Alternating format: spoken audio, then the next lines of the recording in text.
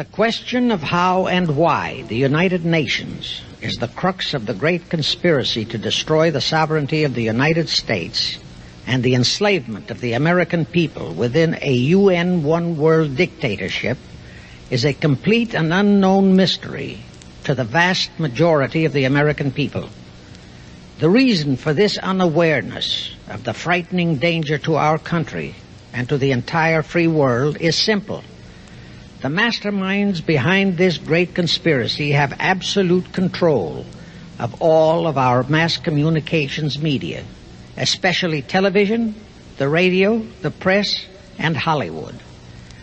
We all know that our State Department, the Pentagon, and the White House have brazenly proclaimed that they have the right and the power to manage the news, to tell us not the truth, but what they want us to believe. They have seized that power on orders from their masters of the great conspiracy. And the objective is to brainwash the people into accepting the phony peace bait to transform the United States into an enslaved unit of the United Nations One World Government. First of all, bear in mind that the so-called UN police action in Korea, fought by the United States, in which 150,000 of our sons were murdered and maimed, was part of the plot, just as the undeclared by Congress war in Vietnam, in which our sons are dying, is part of the plot, just as the plot against Rhodesia and South Africa, in which our sons will be dying, is part of the UN plot. However, the vitally important thing for all Americans, all you mothers of the boys who died in Korea and are now dying in Vietnam, to know is that our so-called leaders in Washington, whom we elected to safeguard our nation and our Constitution, are the betrayers, and that behind them are a comparatively small group of men whose sole objective is to enslave the whole world of humanity in their satanic plot of one world government. Now, in order to give you a very clear picture of this satanic plot, I will go back to its beginning, clear back in the middle of the 18th century, and name the men who put that plot into action, and then bring you down to the present, today's status of that plot. Now, as a matter of further intelligence, a term used by the FBI, let me clarify the meaning of the expression, "He is a liberal." The enemy, meaning the one world conspirators, have seized upon that word liberal as a cover-up for their activities. It sounds so innocent and so humanitarian to be liberal. Well, make sure that the person who calls himself a liberal or is described as a liberal is not in truth a red. Now then, this satanic plot was launched back in the 1760s when it first came into existence under the name of the Illuminati. This Illuminati was organized by one Adam Weishaupt, born a Jew, who was converted to Catholicism and became a Catholic priest, and then, at the behest of the then newly organized House of Rothschild, defected and organized the Illuminati. Naturally, the Rothschilds financed that operation. And every war since then, beginning with the French Revolution, has been promoted by the Illuminati, operating under various names and guises. I say under various names and guises because after the Illuminati was exposed and became too notorious, Weishaupt and his co-conspirators began to operate under various other names. In the United States, immediately after World War I, they set up what they called the Council on Foreign Relations, commonly referred to as the C.F.R. And this C.F.R. is actually the Illuminati in the United States.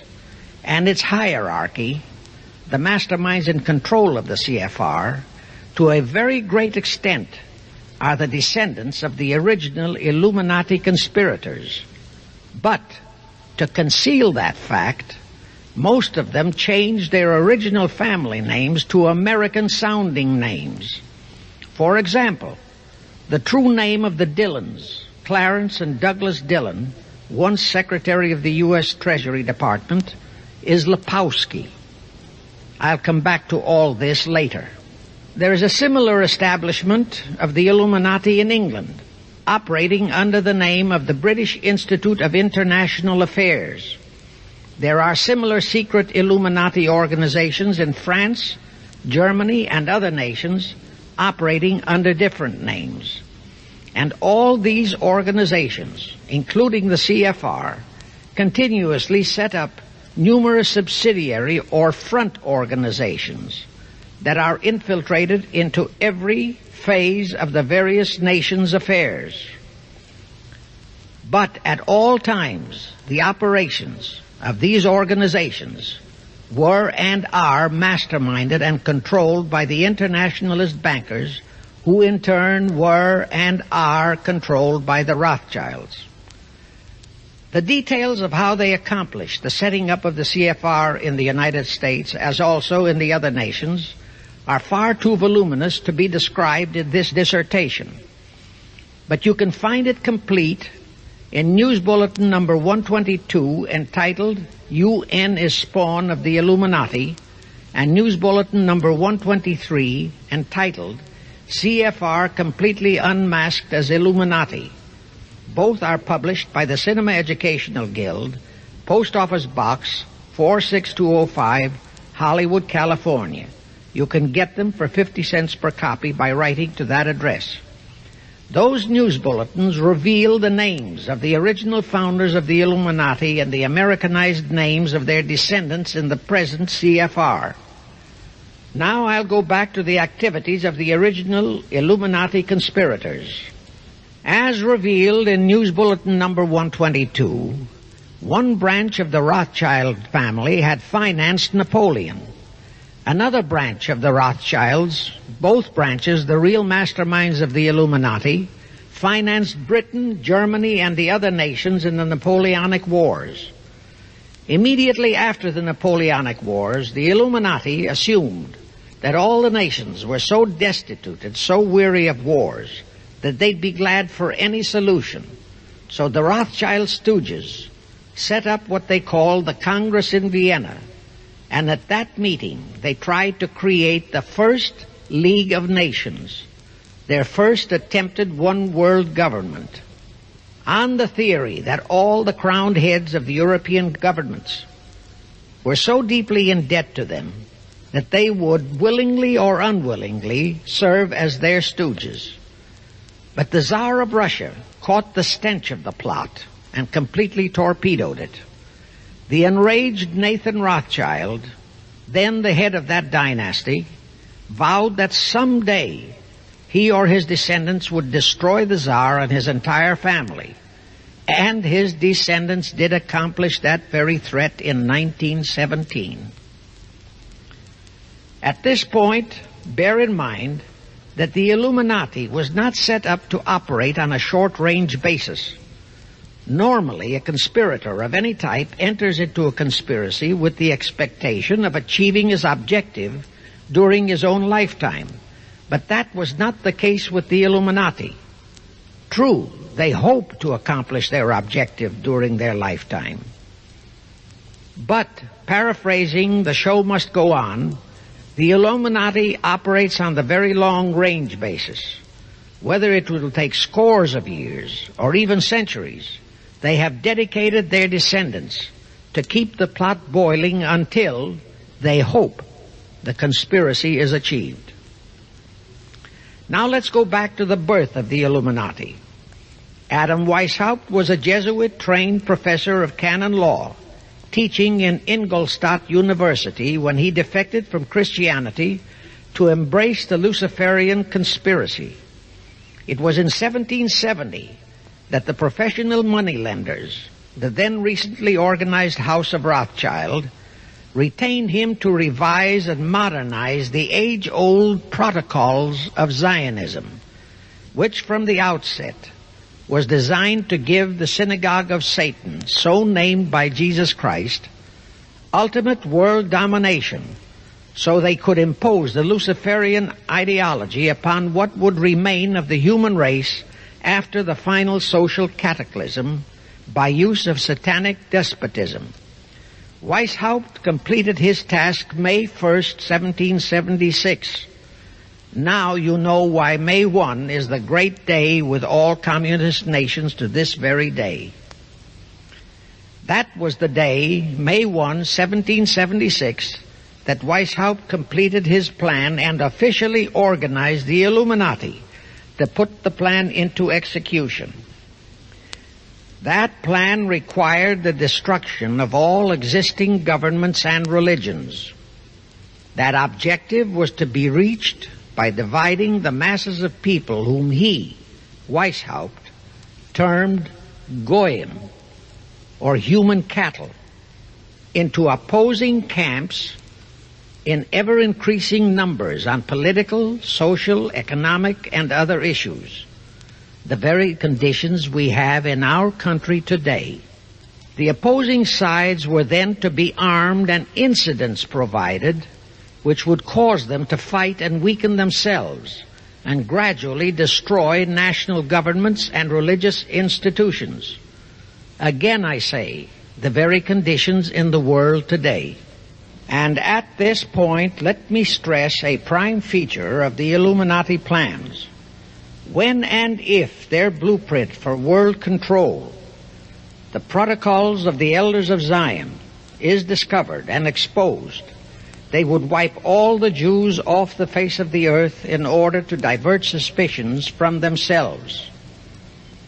If you think this is far-fetched, bear in mind that they permitted Hitler, a liberal socialist himself, who was financed by Krupp, Kennedy, the Warburgs, and the Rothschilds, to incinerate 600,000 Jews. Now, just why did the conspirators choose the word Illuminati for their satanic organization? Weishaupt himself said that the word is derived from Lucifer and means holders of the light, using the lie that his objective was to bring about a one-world government to enable those with mental ability to govern the world and prevent all wars in the future. In short, using the word peace on earth as his bait, exactly as that same bait, peace, was used by the 1945 conspirators to foist the United Nations on us. Weishaupt, financed, I repeat, by the Rothschilds, recruited some 2,000 paid followers. These included the most intelligent men in the fields of arts and letters, education, the sciences, finance, and industry. He then established lodges of the Grand Orient, Masonic lodges, to be their secret headquarters.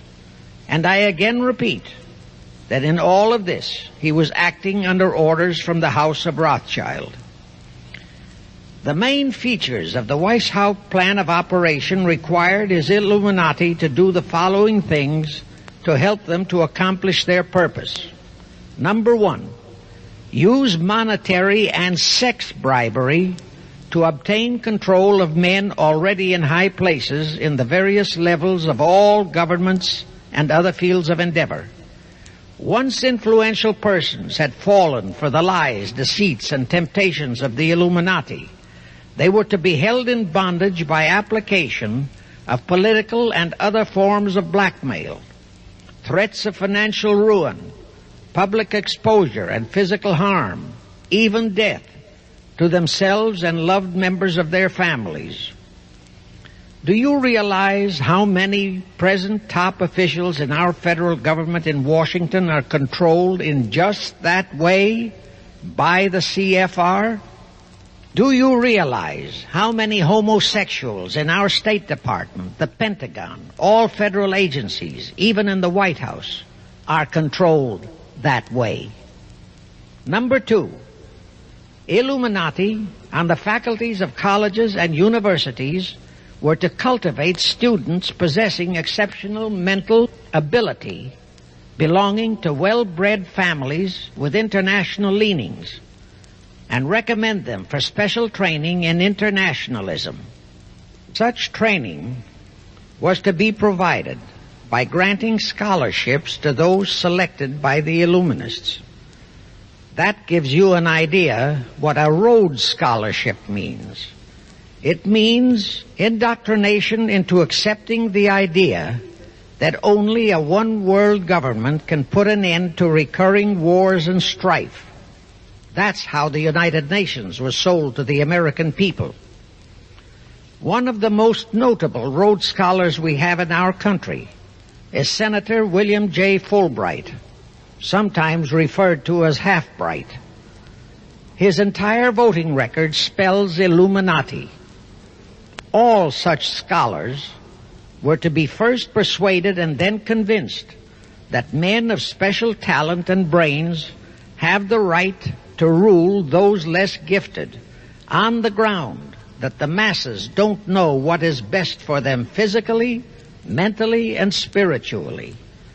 In addition to the Rhodes and similar scholarships, today there are 3 special Illuminati schools located in Gordonstown in Scotland, Salem in Germany, and Anavrita in Greece.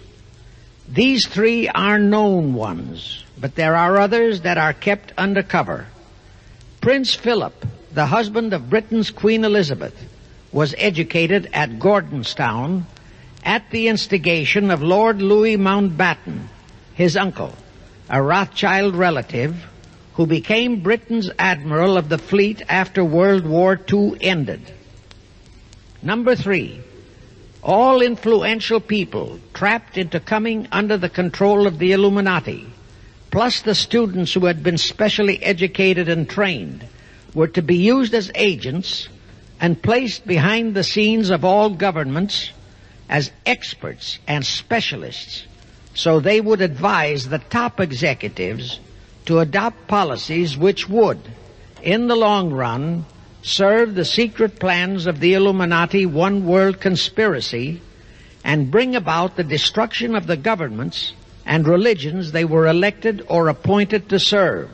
Do you know how many such men operate in our government at this very time? Rusk, McNamara, Hubert Humphrey, Fulbright, Kuchel, and go on and on and on. Number 4, perhaps the most vital directive in Weishaupt's plan was to obtain absolute control of the press, at that time the only mass communications media, to distribute information to the public, so that all news and information could be slanted, so that the masses could be convinced that a one-world government is the only solution to our many and varied problems. Now do you know who owns and controls our mass communications media? I'll tell you, practically all the movie lots in Hollywood is owned by the Lehmans, Kuhn Loeb and Company, Goldman Sachs, and other internationalist bankers. All the national radio and TV channels in the nation are owned and controlled by those same internationalist bankers. The same is true of every chain of metropolitan newspapers and magazines, also of the press wire services, such as Associated Press, United Press International, etc. The supposed heads of all those media are merely the fronts for the internationalist bankers, who in turn compose the hierarchy of the C.F.R., today's Illuminati in America. Now can you understand why the Pentagon's press agent Sylvester so brazenly proclaimed that the government has the right to lie to the people? What he really meant was that our C.F.R.-controlled government had the power to lie to and be believed by the brainwashed American people. And let's again go back to the first days of the Illuminati. Because Britain and France were the 2 greatest world powers in the late years of the 18th century, Weishaupt ordered the Illuminati to foment the colonial wars, including our Revolutionary War, to weaken the British Empire and organize the French Revolution to destroy the French Empire. He scheduled the French Revolution to start in 1789.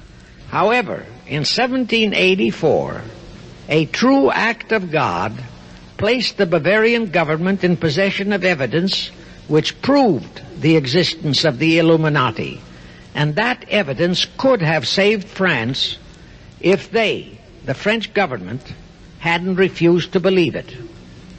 Here is how that act of God happened.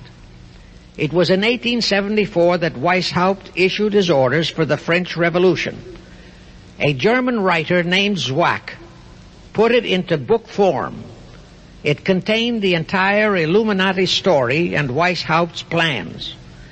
A copy of this book was sent to the Illuminists in France, headed by Robespierre, whom Weishaupt had delegated to foment the French Revolution. The courier was struck and killed by lightning as he rode through Ralestan on his way from Frankfurt to Paris. The police found the subversive documents on his body and turned them over to the proper authorities. After careful study of the plot, the Bavarian government ordered the police to raid Weishaupt's newly organized lodges of the Grand Orient and the homes of his most influential associates. All additional evidence thus discovered convinced the authorities the documents were genuine copies of the conspiracy by which the Illuminati planned to use wars and revolutions to bring about the establishment of a one-world government, the powers of which they, headed by the Rothschilds, intended to usurp as soon as it was established. Exactly in line with the United Nations plot of today. In 1785, the Bavarian government outlawed the Illuminati and closed the lodges of the Grand Orient. In 1786, they published all the details of the conspiracy. The English title of that publication is The Original Writings of the Order and Sect of the Illuminati. Copies of the entire conspiracy were sent to all the heads of church and state in Europe. But the power of the Illuminati, which was actually the power of the Rothschilds, was so great that this warning was ignored. Nevertheless, Illuminati became a dirty word, and it went underground. At the same time, Weishaupt ordered Illuminists to infiltrate into the lodges of Blue Masonry and form their own secret societies within all secret societies.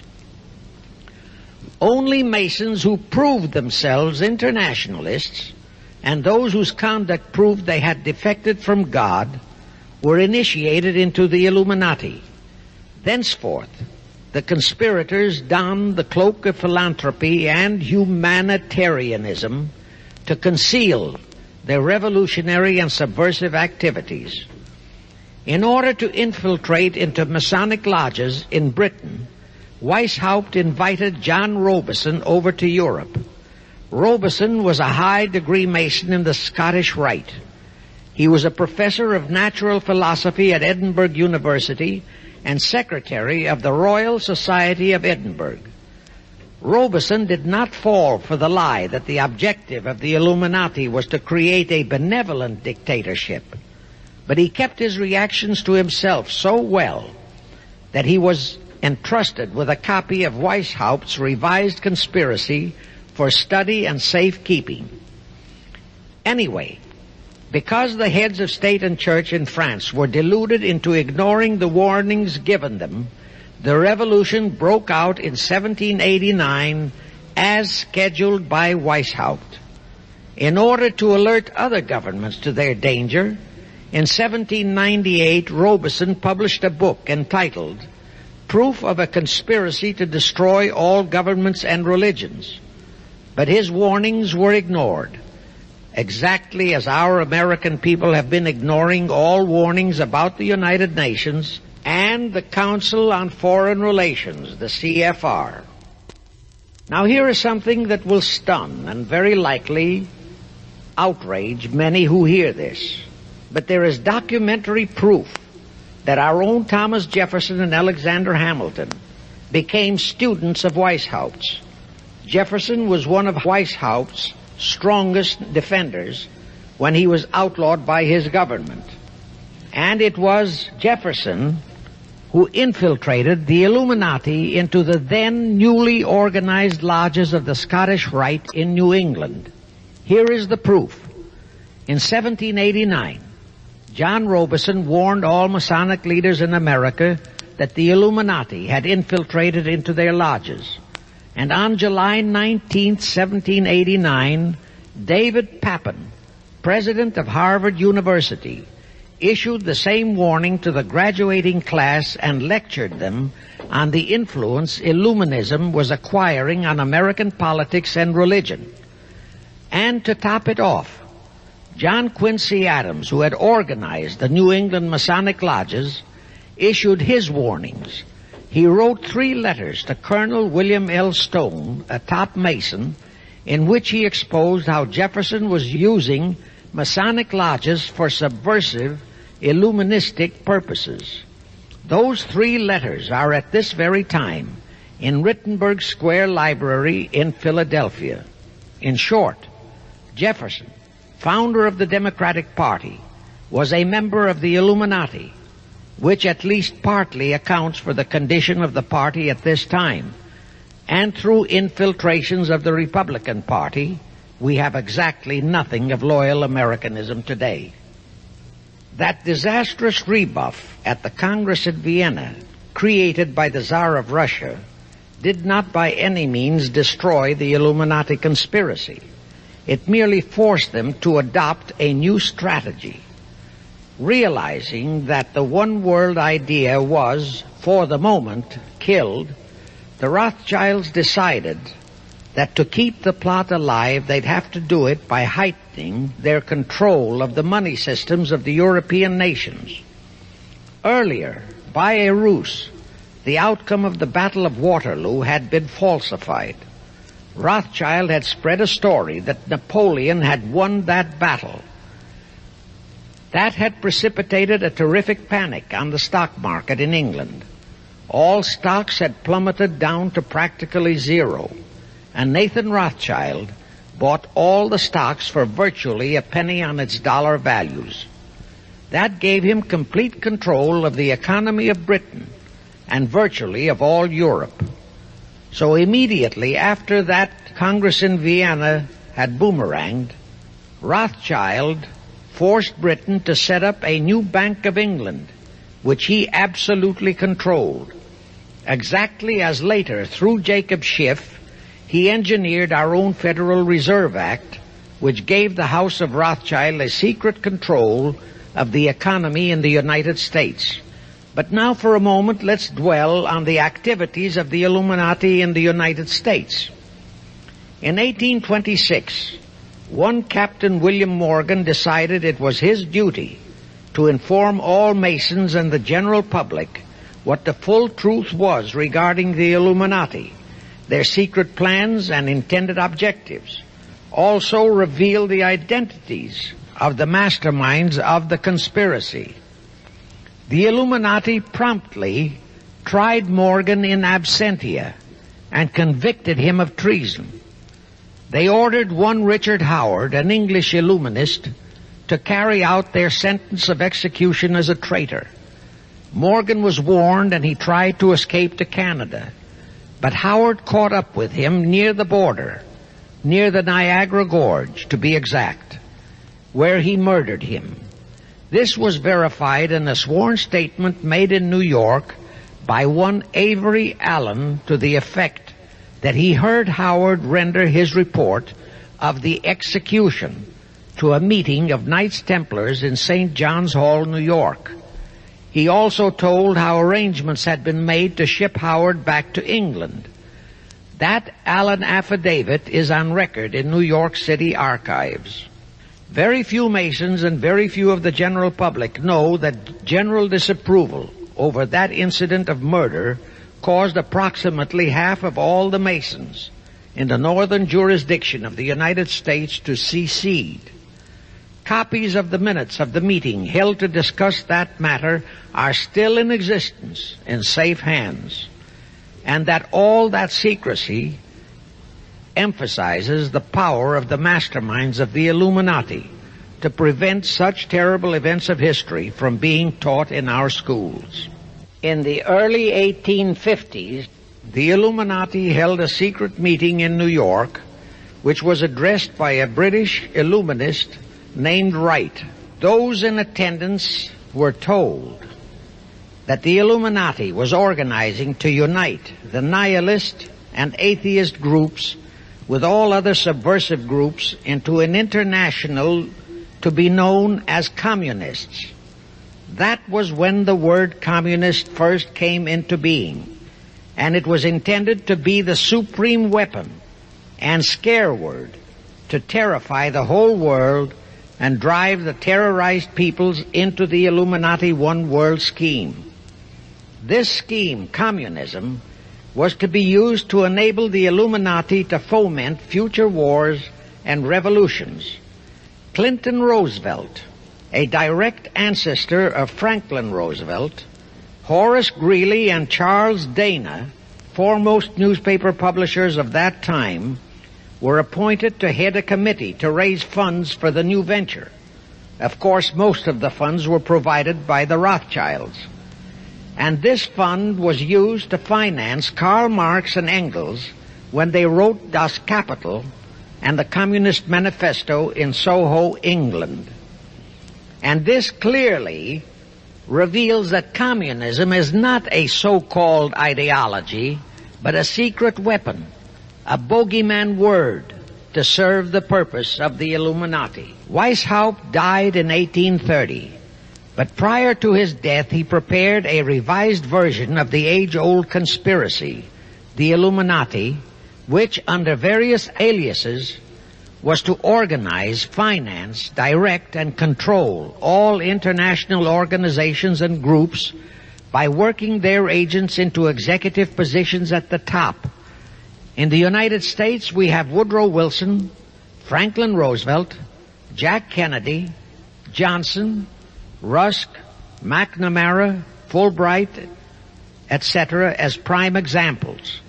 In addition, while Karl Marx was writing the Communist Manifesto under the direction of one group of Illuminists, Professor Karl Ritter of Frankfurt University was writing the Antithesis under direction of another group. The idea was that those who direct the overall conspiracy could use the differences in those two so-called ideologies to enable them to divide larger and larger members of the human race into opposing camps so that they could be armed and then brainwashed into fighting and destroying each other, and particularly to destroy all political and religious institutions. The work Ritter started was continued after his death and completed by the German so-called philosopher Friedrich Wilhelm Nietzsche, who founded Nietzscheism. This Nietzscheism was later developed into fascism and then into Nazism and was used to foment World Wars I and II. In 1834, the Italian revolutionary leader Giuseppe Mazzini was selected by the Illuminati to direct their revolutionary program throughout the world. He served in that capacity until he died in 1872. But some years before he died, Mazzini had enticed an American general named Albert Pike into the Illuminati. Pike was fascinated by the idea of a one-world government, and ultimately he became the head of this Luciferian conspiracy.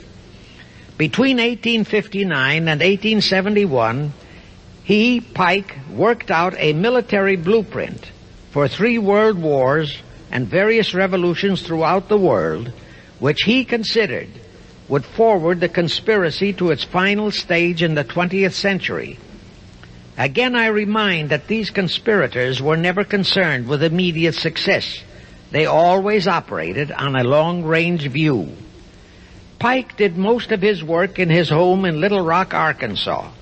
But a few years later, when the Illuminati's lodges of the Grand Orient became suspect and repudiated because of Mazzini's revolutionary activities in Europe, Pike organized what he called the New and Reformed Palladian Rite.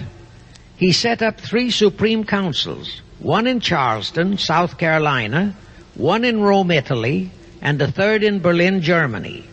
He had Mazzini establish 23 subordinate councils in strategic locations throughout the world. These have been the secret headquarters of the world revolutionary movement ever since. Long before Marconi invented radio, the scientists in the Illuminati had found the means for Pike and the heads of his councils to communicate secretly. It was the discovery of that secret that enabled intelligence officers to understand how apparently unrelated incidents, one such as the assassination of an Austrian prince at Sarajevo, took place simultaneously throughout the world, which developed into a war or a revolution. Pike's plan was as simple as it has proved effective. It called for communism, Nazism, political Zionism, and other international movements be organized and used to foment 3 global world wars and at least 2 major revolutions.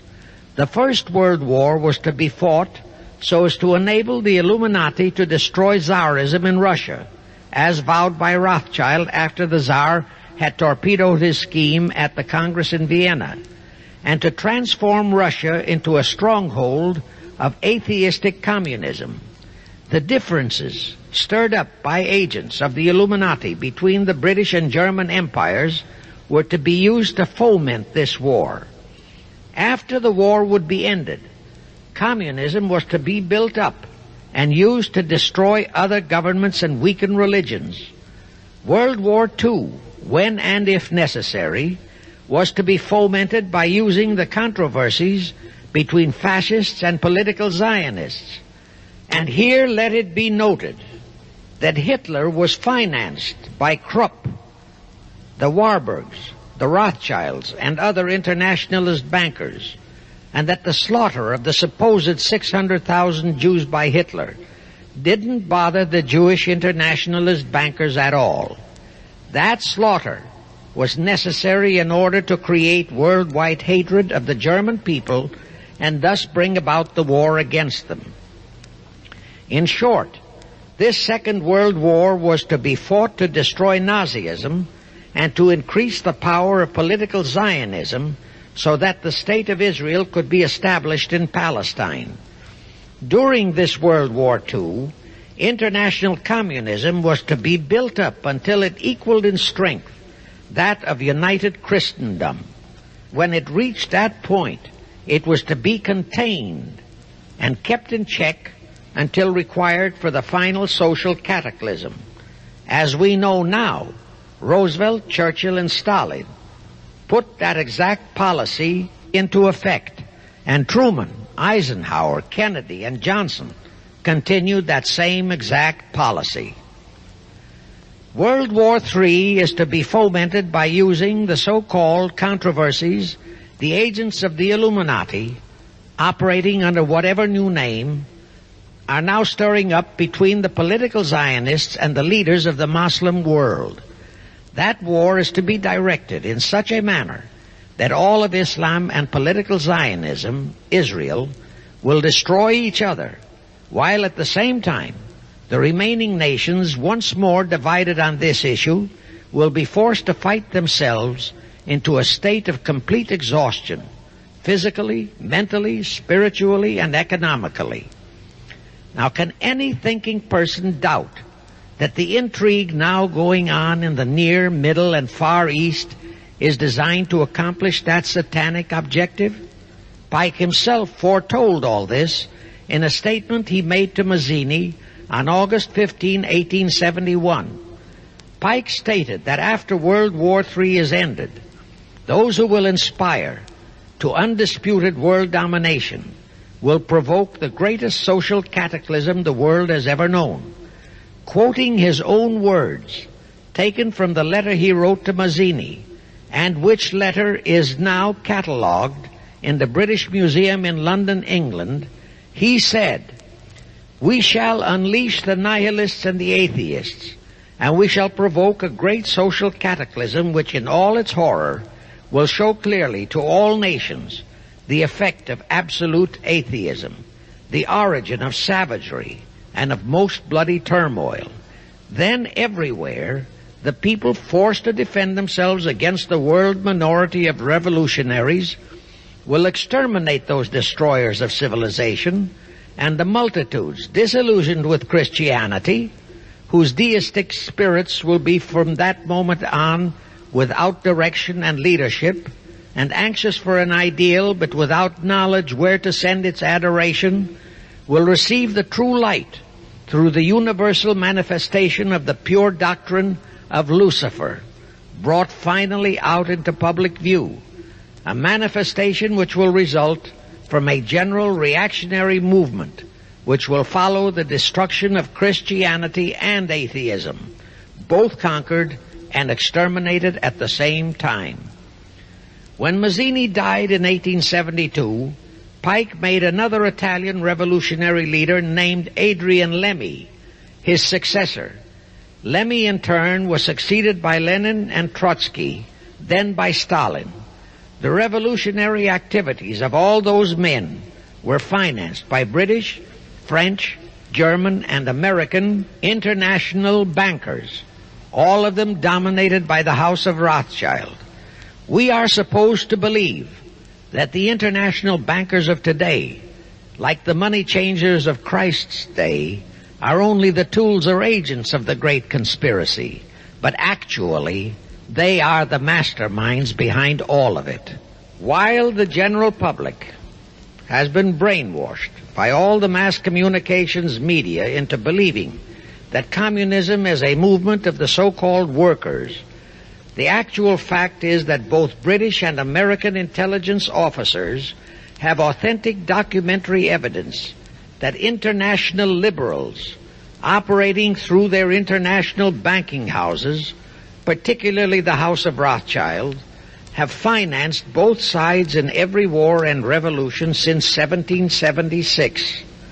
Those who today comprise the conspiracy, the C.F.R. in the United States, direct our governments, whom they hold in usury through such methods as the Federal Reserve System in America, to fight wars such as Vietnam, created by the United Nations, so as to further Pike's Illuminati plans to bring the world to that stage of the conspiracy when atheistic communism and the whole of Christianity can be forced into an all-out Third World War within each remaining nation, as well as on an international scale. The headquarters of the great conspiracy in the late 1700s was in Frankfurt, Germany, where the House of Rothschild had been established by Mayer Anschelm, who adopted the Rothschild name and linked together other international financiers who had literally sold their souls to the devil.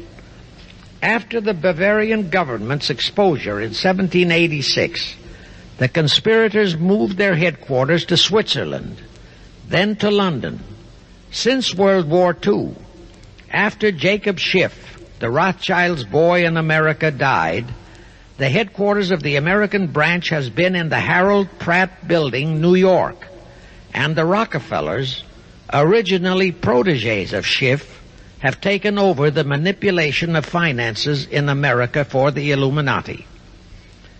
In the final phases of the conspiracy, the one world government will consist of the king dictator, head of the United Nations, the C.F.R., and a few billionaires, economists, and scientists who have proved their devotion to the great conspiracy.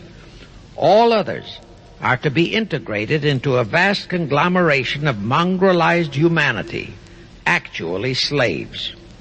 Now let me show you how our federal government and the American people have been sucked into the one world takeover plot of the Illuminati great conspiracy.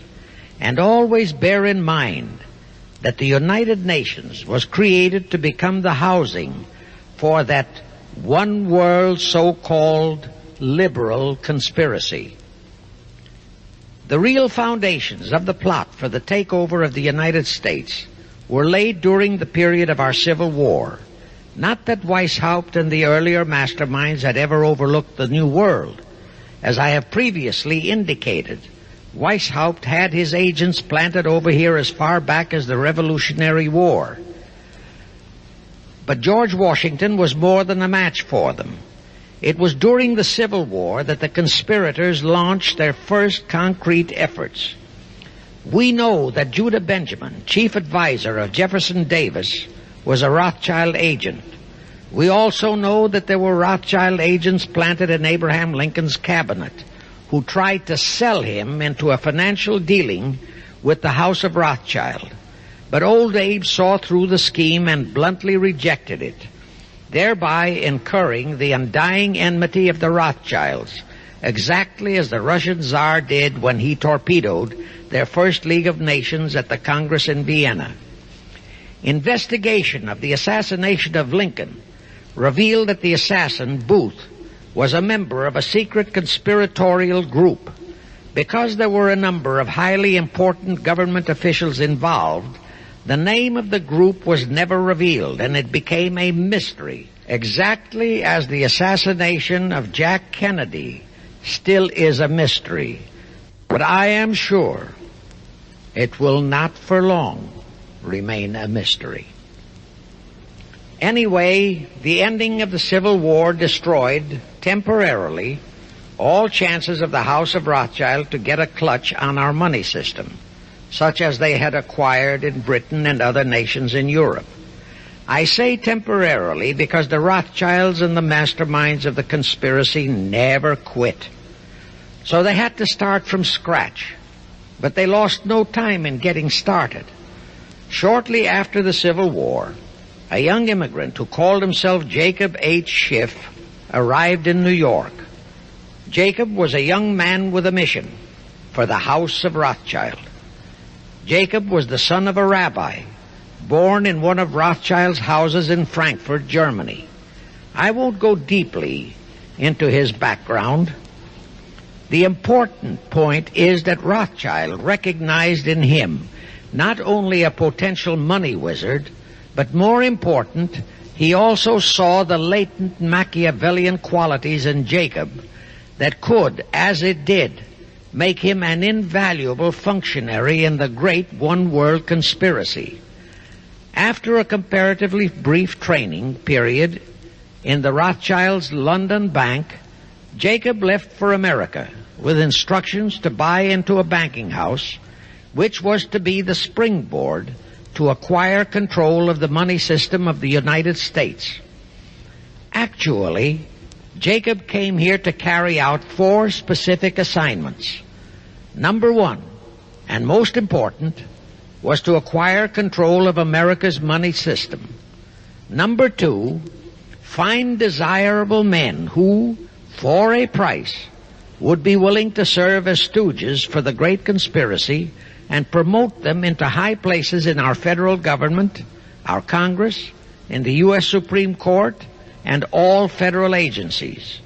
Number 3, create minority group strife throughout the nations, particularly between whites and blacks. Number 4, create a movement to destroy religion in the United States, but Christianity to be the chief target. Earlier I stated that Jacob Schiff came to America with orders by Rothschild to carry out 4 specific directives. The first and most important one was to get control of the United States money system. Let's trace Schiff's step to accomplish that directive.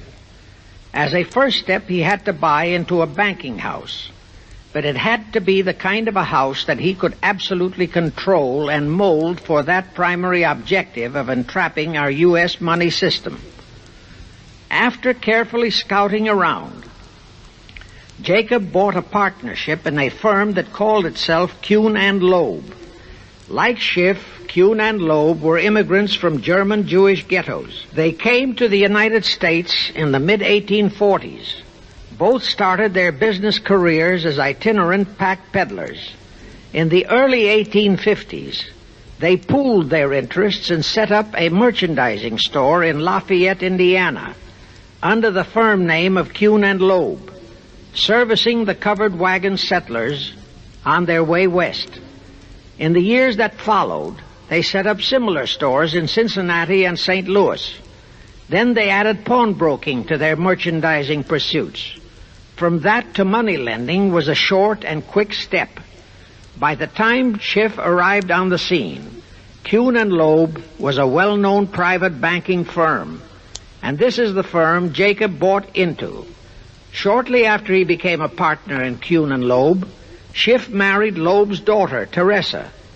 Then he bought out Kuhn's interests and moved the firm to New York, and Kuhn and Loeb became Kuhn, Loeb and Company, international bankers, with Jacob Schiff, agent of the Rothschilds, ostensibly the sole owner. And throughout his career, this blend of Judas and Machiavelli, the first hierarch of the Illuminati, great conspiracy in America, posed as a generous philanthropist and a man of great holiness, the cover-up policy set forth by the Illuminati. As I have stated, the first great step of the conspiracy was to be the entrapment of our money system. To achieve that objective, Schiff had to get full cooperation of the then big banker elements in America, and that was easier said than done. Even in those years, Wall Street was the heart of the American money mart, and J.P. Morgan was its dictator. Next in line were the Drexels and the Biddles in Philadelphia. All the other financiers, big and little, danced to the music of those three houses, but particularly to that of Morgan. All of those three were proud, haughty, arrogant potentates. For the first few years they viewed the little bewhiskered man from the German ghettos with utter contempt. But Jacob knew how to overcome that. He threw a few Rothschild bones to them, said bones being distribution in America of desirable European stock and bond issues. Then he discovered he had a still more potent weapon in his hands in the following. It was in the decades following our Civil War that our industries began to burgeon. We had great railroads to build. The oil, mining, steel, textile industries were bursting out of their swaddling clothes. All that called for vast financing. Much of that financing had to come from abroad. That meant the House of Rothschild. And that was when Schiff came into his own. He played a very crafty game. He became the patron saint of John D. Rockefeller, Edward R. Harriman, and Andrew Carnegie. He financed the Standard Oil Company for Rocky, the railroad empire for Harriman, and the steel empire for Carnegie. But instead of hogging all the other industries for Kuhn, Loeb and Company, he opened the doors of the House of Rothschild to Morgan, Biddle, and Drexel. In turn, Rothschild arranged the setting up of London, Paris, European, and other branches for those three, but always in partnerships with Rothschild subordinates. And Rothschild made it very clear to all those men that Schiff was to be the boss in New York.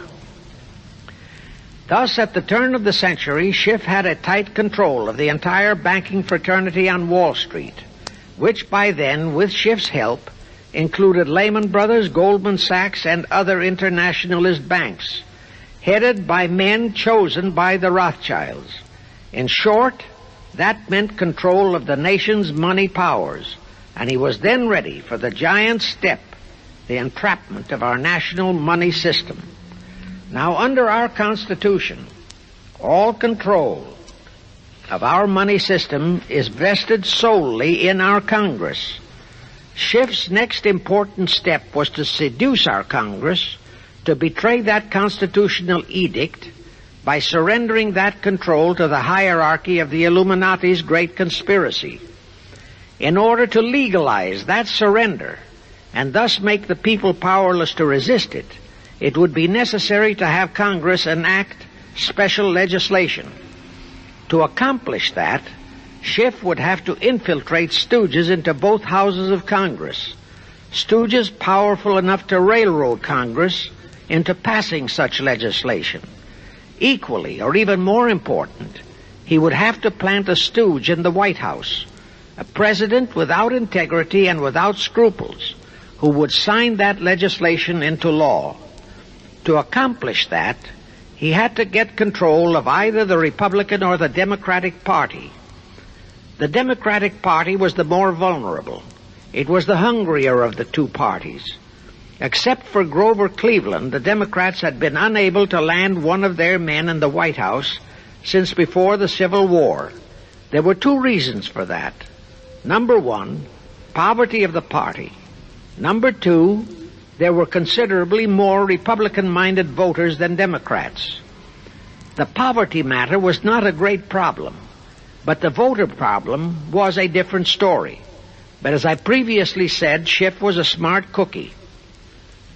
Here is the atrocious and murderous method he employed to solve that voter problem. His solution emphasizes how very little the Jewish internationalist bankers care about their own racial brethren, as you shall see. Suddenly, around 1890, there broke out a nationwide series of pogroms in Russia. Many, many thousands of innocent Jews, men, women, and children, were slaughtered by the Cossacks and other peasants. Similar pogroms with similar slaughter of innocent Jews broke out in Poland, Romania, and Bulgaria. All those pogroms were fomented by Rothschild agents. As a result, Jewish terrified refugees from all those nations swarmed into the United States, and that continued throughout the next 2 or 3 decades, because the pogroms were continuous through all those years. All those refugees were aided by self-styled humanitarian committees set up by Schiff, the Rothschilds, and all the Rothschild affiliates. In the main, the refugees streamed into New York, but the Schiff-Rothschild humanitarian committees found ways to shuffle many of them into other large cities, such as Chicago, Boston, Philadelphia, Detroit, Los Angeles, etc. All of them were quickly transformed into naturalized citizens and educated to register as Democrats.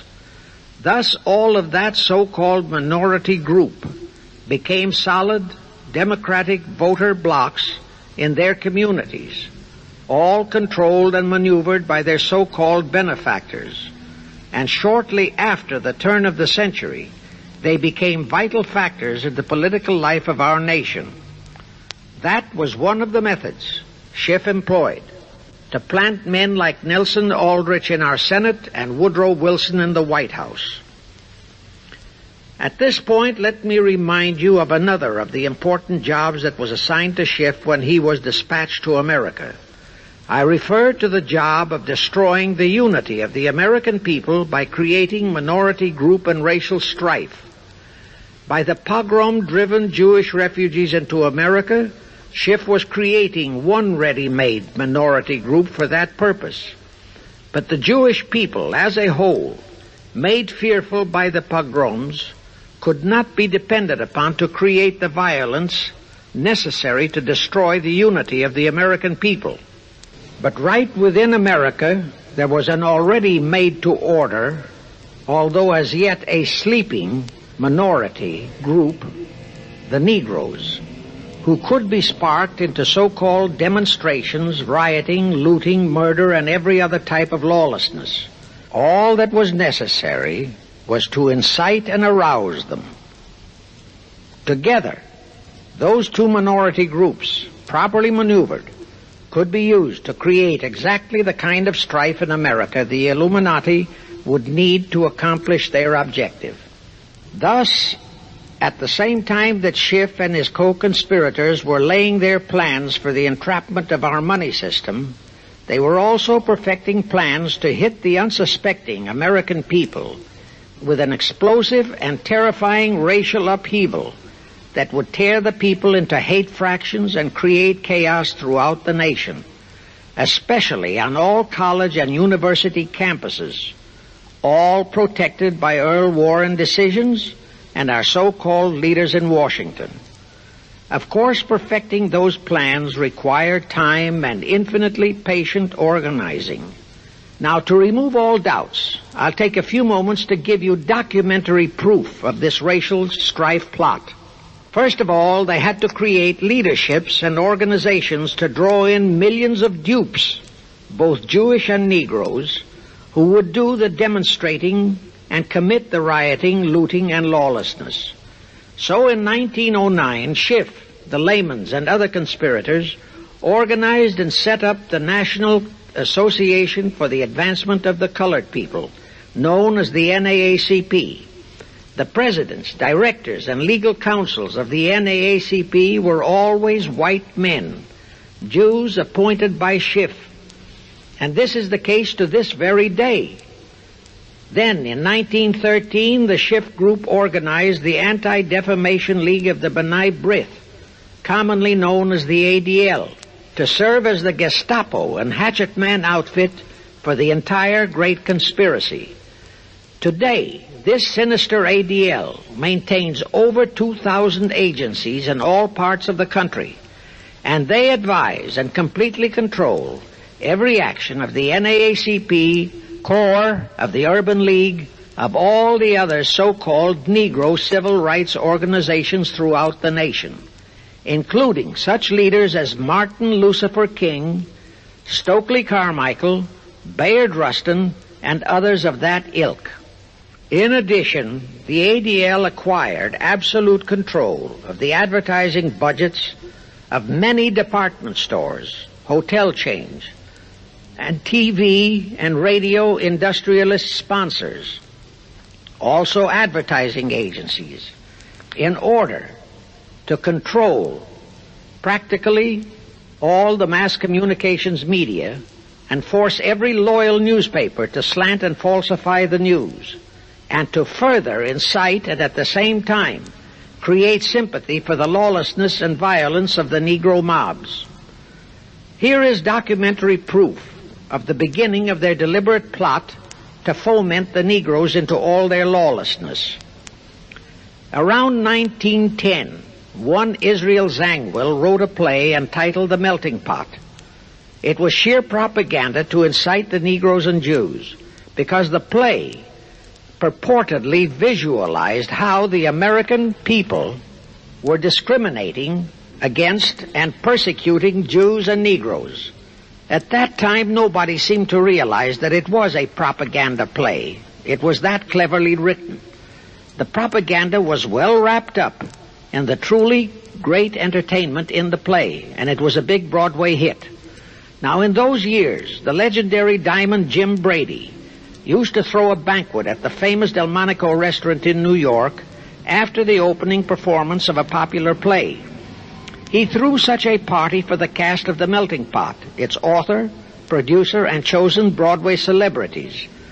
By then, I'd already made a personal mark on the Broadway theater and was invited to that party. There I met George Bernard Shaw and a Jewish writer named Israel Cohen. Zangwill, Shaw, and Cohen were the triumvirate who created the Fabian Society in England, and had worked closely with a Frankfurt Jew named Mordecai, who had changed his name to Karl Marx. But remember, at that time, both Marxism and communism were just emerging, and nobody paid much attention to either, and nobody suspected the propaganda in the writings of those three really brilliant writers. At that banquet, Israel Cohen told me he was then engaged in writing a book which was to be a follow-up on Zangwill's The Melting Pot. The title of his book was to be A Racial Program for the 20th Century.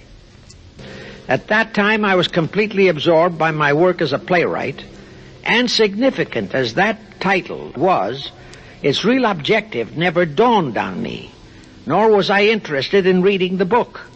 But it suddenly hit me with the force of a hydrogen bomb when I received a newspaper clipping of an item published by the Washington, D.C. Evening Star in May 1957. That item was a verbatim reprint of the following excerpt in Israel Cohen's book, A Racial Program for the 20th Century, and it reads, as I quote, "We must realize that our party's most powerful weapon is racial tension. By propounding into the consciousness of the dark races that for centuries they have been oppressed by the whites, we can mold them to the program of the Communist Party. In America, we will aim for subtle victory. While inflaming the Negro minority against the whites, we will instill in the whites a guilt complex for their exploitation of the Negroes. We will aid the Negroes to rise to prominence in every walk of life, in the professions and in the world of sports and entertainment. With this prestige, the Negro will be able to intermarry with the whites and begin a process which will deliver America to our cause." That same excerpt was entered into the Congressional Record of June 7, 1957 by Representative Thomas G. Abernathy. Thus the authenticity of that passage in Cohen's book was fully established. But the one question that remained in my mind was whether it represented the official policy or plot of the Communist Party or just a personal expression of Cohen himself. Hence I sought more proof, and I found it. In an official pamphlet published in 1935 by the New York Communist Party's official Workers' Library Publishers. That pamphlet was entitled, "The Negroes in a Soviet America." It urged the Negroes to rise up, form a Soviet state in the South, and apply for admission to the Soviet Union. It contained a firm pledge that the revolt would be supported by all American Reds and all so-called liberals. On page 38, it promised that a Soviet government would confer greater benefits to Negroes than to whites.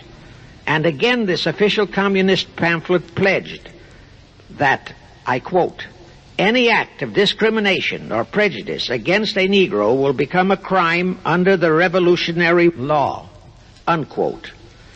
That statement proved that the excerpt in Israel Cohen's book, published in 1913, was an official edict of the Communist Party and directly in line with the Illuminati blueprint for world revolution issued by Weishaupt and later by Albert Pike.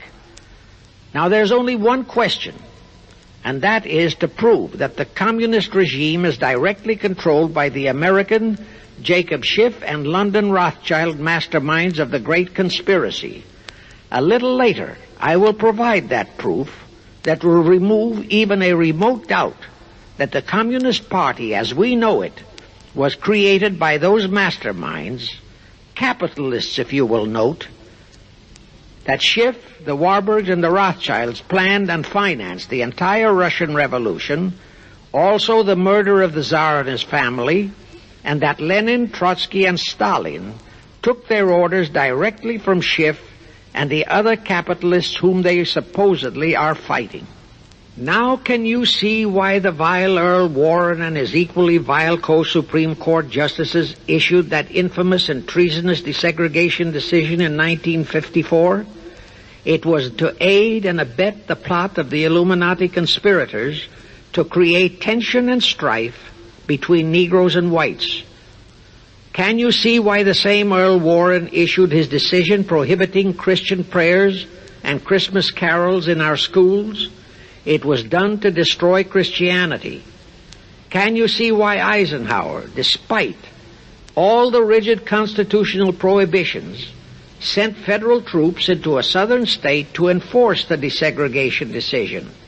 Why Kennedy did likewise? And can you see why Johnson and 66 senators, despite the protests of 90% of the American people, voted for the Consular Treaty, which opens our entire country to Russian spies and saboteurs? All those 66 senators are 20th century Benedict Arnolds. It is up to you and you, all of the American people, to force Congress, our elected servants, to haul in those American traitors for impeachments, and that when proven guilty, they all be given the punishment prescribed for traitors who aid and abet our enemies.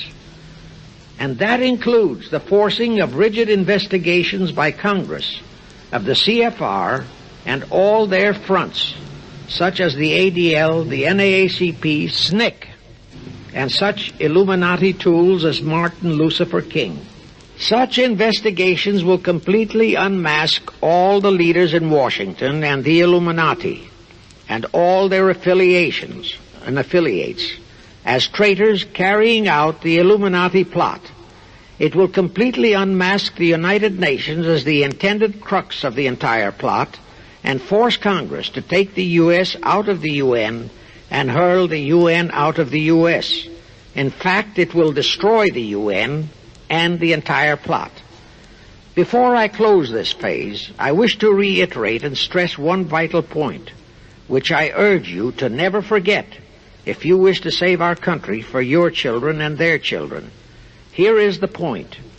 Every unconstitutional and unlawful act committed by Woodrow Wilson, by Franklin Roosevelt, by Truman, Eisenhower, and Kennedy, and are now being committed by Johnson, is exactly in line with the Illuminati conspirators' centuries-old plot outlined by Weishaupt and Albert Pike.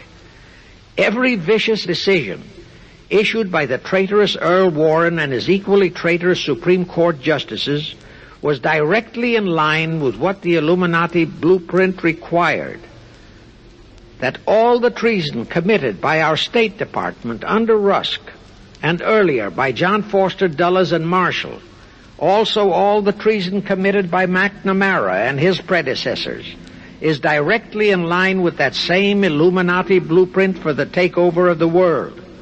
Also the amazing treason by various members of our Congress, especially by the 66 senators who signed for the Consular Treaty, has been committed on orders from the Illuminati. Now I will go back to Jacob Schiff's entrapment of our money system and the treasonous actions that followed. It will also reveal the Schiff-Rothschild control of not only Karl Marx, but of Lenin, Trotsky, and Stalin, who created the revolution in Russia and set up the Communist Party. It was in 1908 that Schiff decided the time had come for his seizure of our money system. His chief lieutenants in that seizure were Colonel Edward Mandel House, whose entire career was that of chief executive and courier for Schiff, as I shall show, Bernard Baruch, and Herbert Lehman. In the fall of that year, they assembled in secret conclave at the Jekyll Island Hunt Club, owned by J.P. Morgan at Jekyll Island, Georgia. Among those present were J.P. Morgan, John D. Rockefeller, Colonel House, Senator Nelson Aldrich, Schiff, Stillman and Vanderlip of the New York National City Bank, W. and J. Seligman, Eugene Meyer, Bernard Baruch, Herbert Lehman, Paul Warburg, in short, all of the international bankers in America, all of them members of the hierarchy of the Illuminati's great conspiracy. A week later, they emerged with what they called the Federal Reserve System. Senator Aldrich was the stooge who was to railroad it through Congress. But they held that railroading in abeyance for one chief reason. They would first have to plant their man, an obedient stooge, in the White House to sign the Federal Reserve Act into law. They knew that even if the Senate would pass that act unanimously, the then newly elected President Taft would promptly veto it. So they waited. In 1912, their man, Woodrow Wilson, was elected to the presidency. Immediately after Wilson was inaugurated, Senator Aldrich railroaded the Federal Reserve Act through both houses of Congress, and Wilson promptly signed it, and the Federal Reserve Act became law. That heinous act of treason was committed in December 23, 1913, 2 days before Christmas, when all the members of Congress, except for several carefully picked representatives and 3 equally carefully picked senators, were away from Washington. How heinously treasonous was that act? I'll tell you. Our founding fathers knew full well the power of money. They knew that whoever had that power held the destiny of our nation in his hands. Therefore, they carefully guarded this power when they set forth in the Constitution that Congress, the elected representatives of the people, alone would have that power.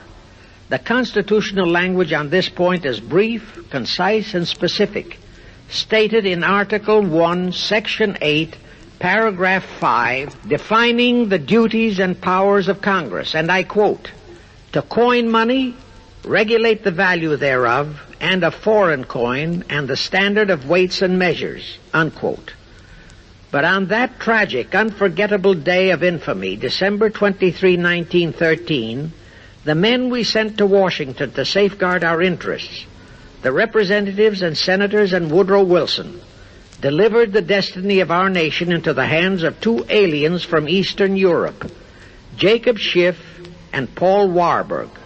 Warburg was a very recent immigrant who came here on orders from Rothschild for the express purpose of blueprinting that foul Federal Reserve Act. Now, the vast majority of the American people think that the Federal Reserve System is a United States government-owned agency. That is positively false. All of the stock of the Federal Reserve banks is owned by the member banks, and the heads of the member banks are all members of the hierarchy of the great Illuminati conspiracy known today as the C.F.R.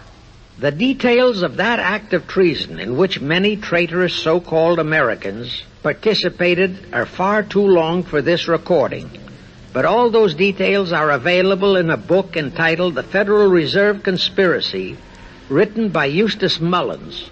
In that book, Mullins tells the entire horrifying story and backs it up with unquestionable documentations. Aside from it being a truly fascinating and shocking story of that great betrayal, every American should read it as a matter of vital intelligence for the time when the whole American people will finally come awake and smash the entire conspiracy.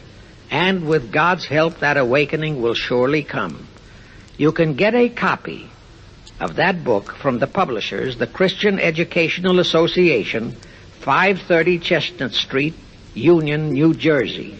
Now, if you think that those aliens and their by accident of birth American co-conspirators would be content with just the control of our money system, you're in for another very sad shock. The Federal Reserve System gave the conspirators complete control of our money system, but it in no way touched the earnings of the people, because the Constitution positively forbids what is now known as the 20% withholding tax. But the Illuminati blueprint for one world enslavement called for the confiscation of all private property and control of individual earning powers. This, and Karl Marx stressed that feature in his blueprint, had to be accomplished by a progressive graduated income tax. As I stated, such a tax could not lawfully be imposed upon the American people. It is succinctly and expressly forbidden by our Constitution. Thus, only an amendment to the Constitution could give the federal government such confiscatory powers. Well, that too was not an insurmountable problem for our Machiavellian plotters. The same elected leaders in both houses of Congress and the same Mr. Woodrow Wilson, who signed the infamous Federal Reserve Act into law, amended the Constitution to make the federal income tax, known as the 16th Amendment, a law of the land. Both are illegal under our Constitution. In short, the same traitors signed both betrayals, the Federal Reserve Act and the 16th Amendment, into law. However, it seems that nobody ever realized that the 16th Amendment was set up to rob, and I do mean rob, the people of their earnings via the income tax provision. The plotters didn't fully use that provision until World War II, when that great humanitarian, Franklin Roosevelt, applied a 20% withholding tax on all small wage earners and up to 90% on higher incomes. Oh, of course, he faithfully promised that it would be only for the duration of the war. But what was a promise to such a charlatan who in 1940, when he was running for his third term, kept proclaiming, I say again and again and again that I will never send American boys to fight on foreign soil. Remember? He was proclaiming that even as he was already preparing to plunge us into World War II by enticing the Japanese into that sneak attack on Pearl Harbor to furnish him with his excuse. And before I forget, let me remind you that another charlatan named Woodrow Wilson used exactly that same campaign slogan in 1916. His slogan was, "Re-elect the man who will keep your sons out of the war." Exactly the same formula, exactly the same promises. But wait, as Al Jolson used to say, you ain't heard nothing yet. That 16th Amendment income tax trap was intended to confiscate, rob, the earnings only of the common herd, you and me. It was not intended to even touch the huge incomes of the Illuminati gang, the Rockefellers, the Carnegies, the Lehmans, and all the other conspirators. So together with that 16th Amendment, they created what they called the tax-free foundations. That would enable the conspirators to transform their huge wealth into such so-called foundations and avoid payment of virtually all income taxes. The excuse for it was that the earnings of those tax-free foundations would be devoted to humanitarian philanthropy. So we now have the several Rockefeller foundations, the Carnegie Endowment Fund, the Ford Foundation, the Mellon Foundation, and hundreds of similar tax-free foundations. And what kind of philanthropy do these foundations support? Well, they finance all the civil rights groups that are creating all the chaos and rioting all over the country. They finance the Martin Lucifer Kings. The Ford Foundation finances the Center for the Study of Democratic Institutions in Santa Barbara, commonly referred to as Moscow West, and which is headed by Wonderboy Hutchins, Walter Reuther, Irwin Canham, and others of that ilk. In short, the tax-free foundation financed those who are doing the job for the Illuminati Great Conspiracy. And what are the hundreds of billions of dollars they confiscate every year from the earnings of the common herd, you and me, used for?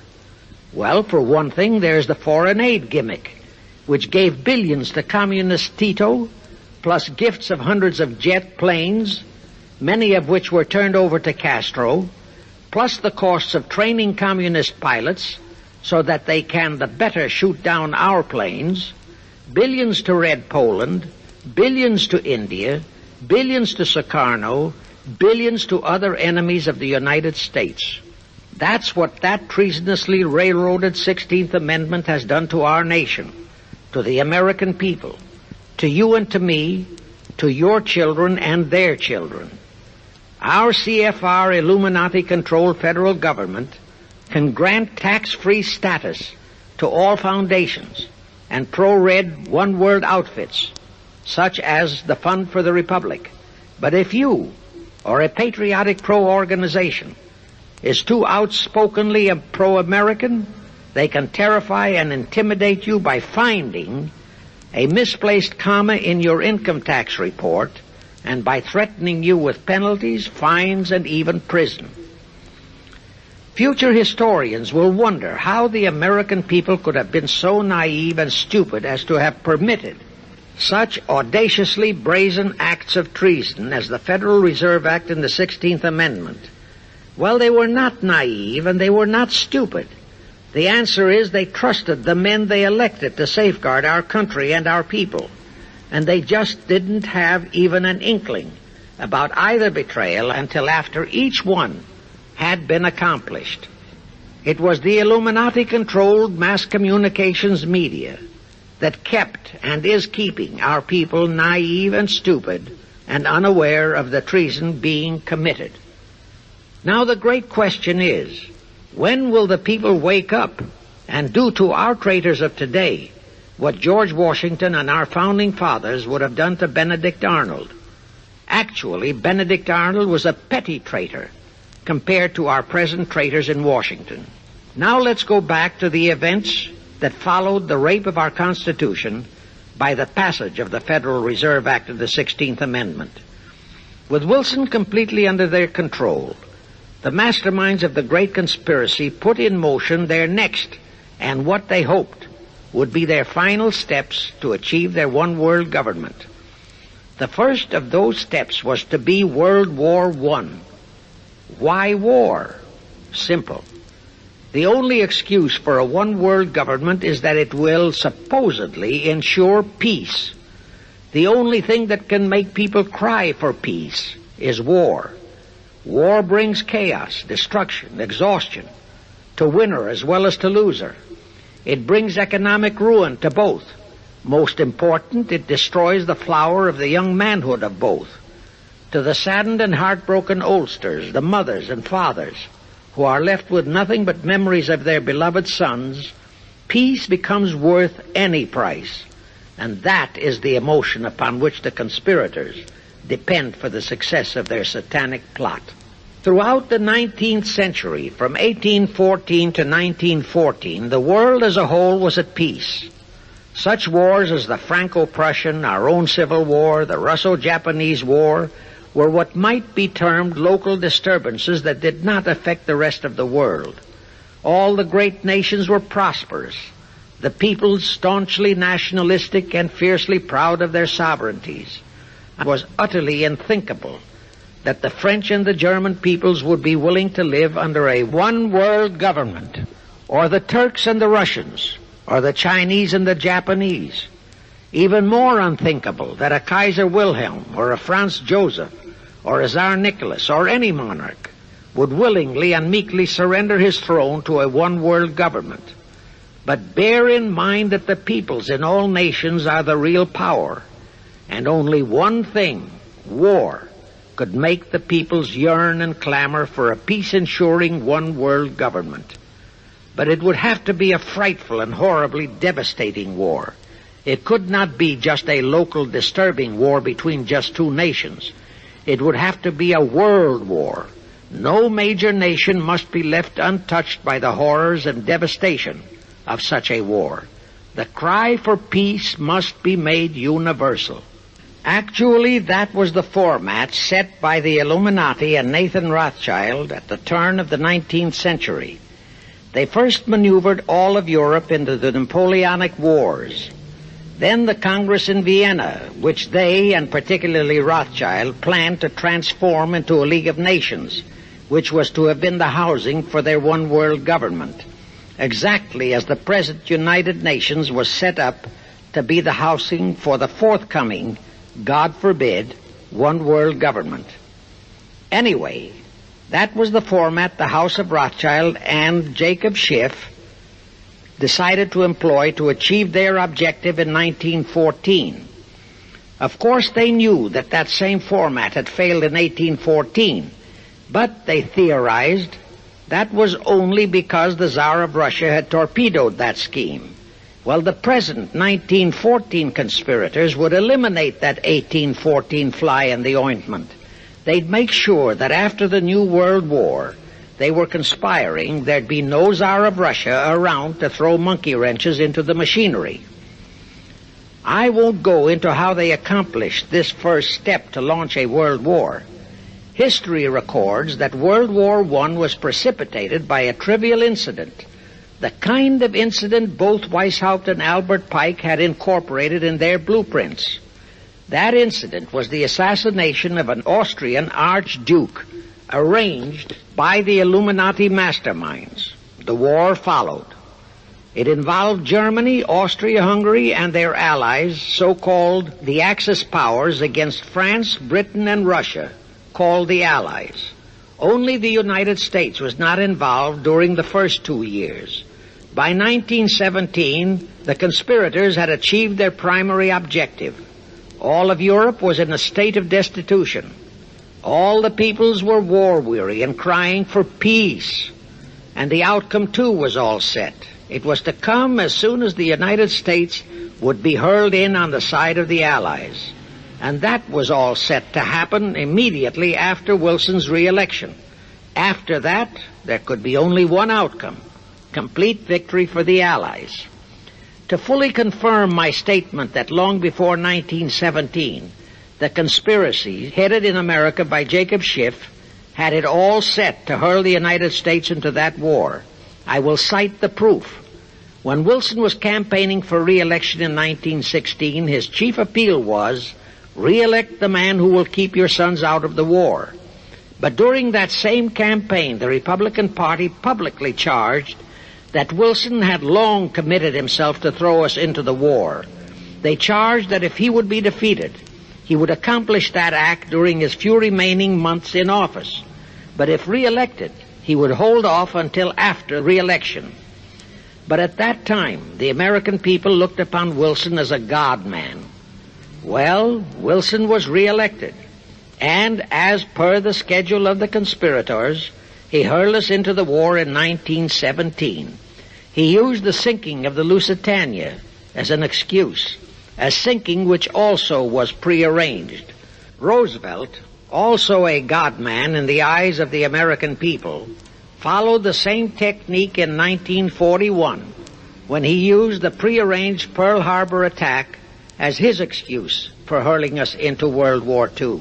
Now, exactly as the conspirators planned, victory for the Allies would eliminate all the monarchs of the defeated nations and leave all their peoples leaderless, confused, bewildered, and perfectly conditioned for the one world government the great conspiracy intended would follow. But there still would be an obstacle, the same obstacle that had balked the Illuminati and Rothschild at that Congress in Vienna peace gathering after the Napoleonic Wars.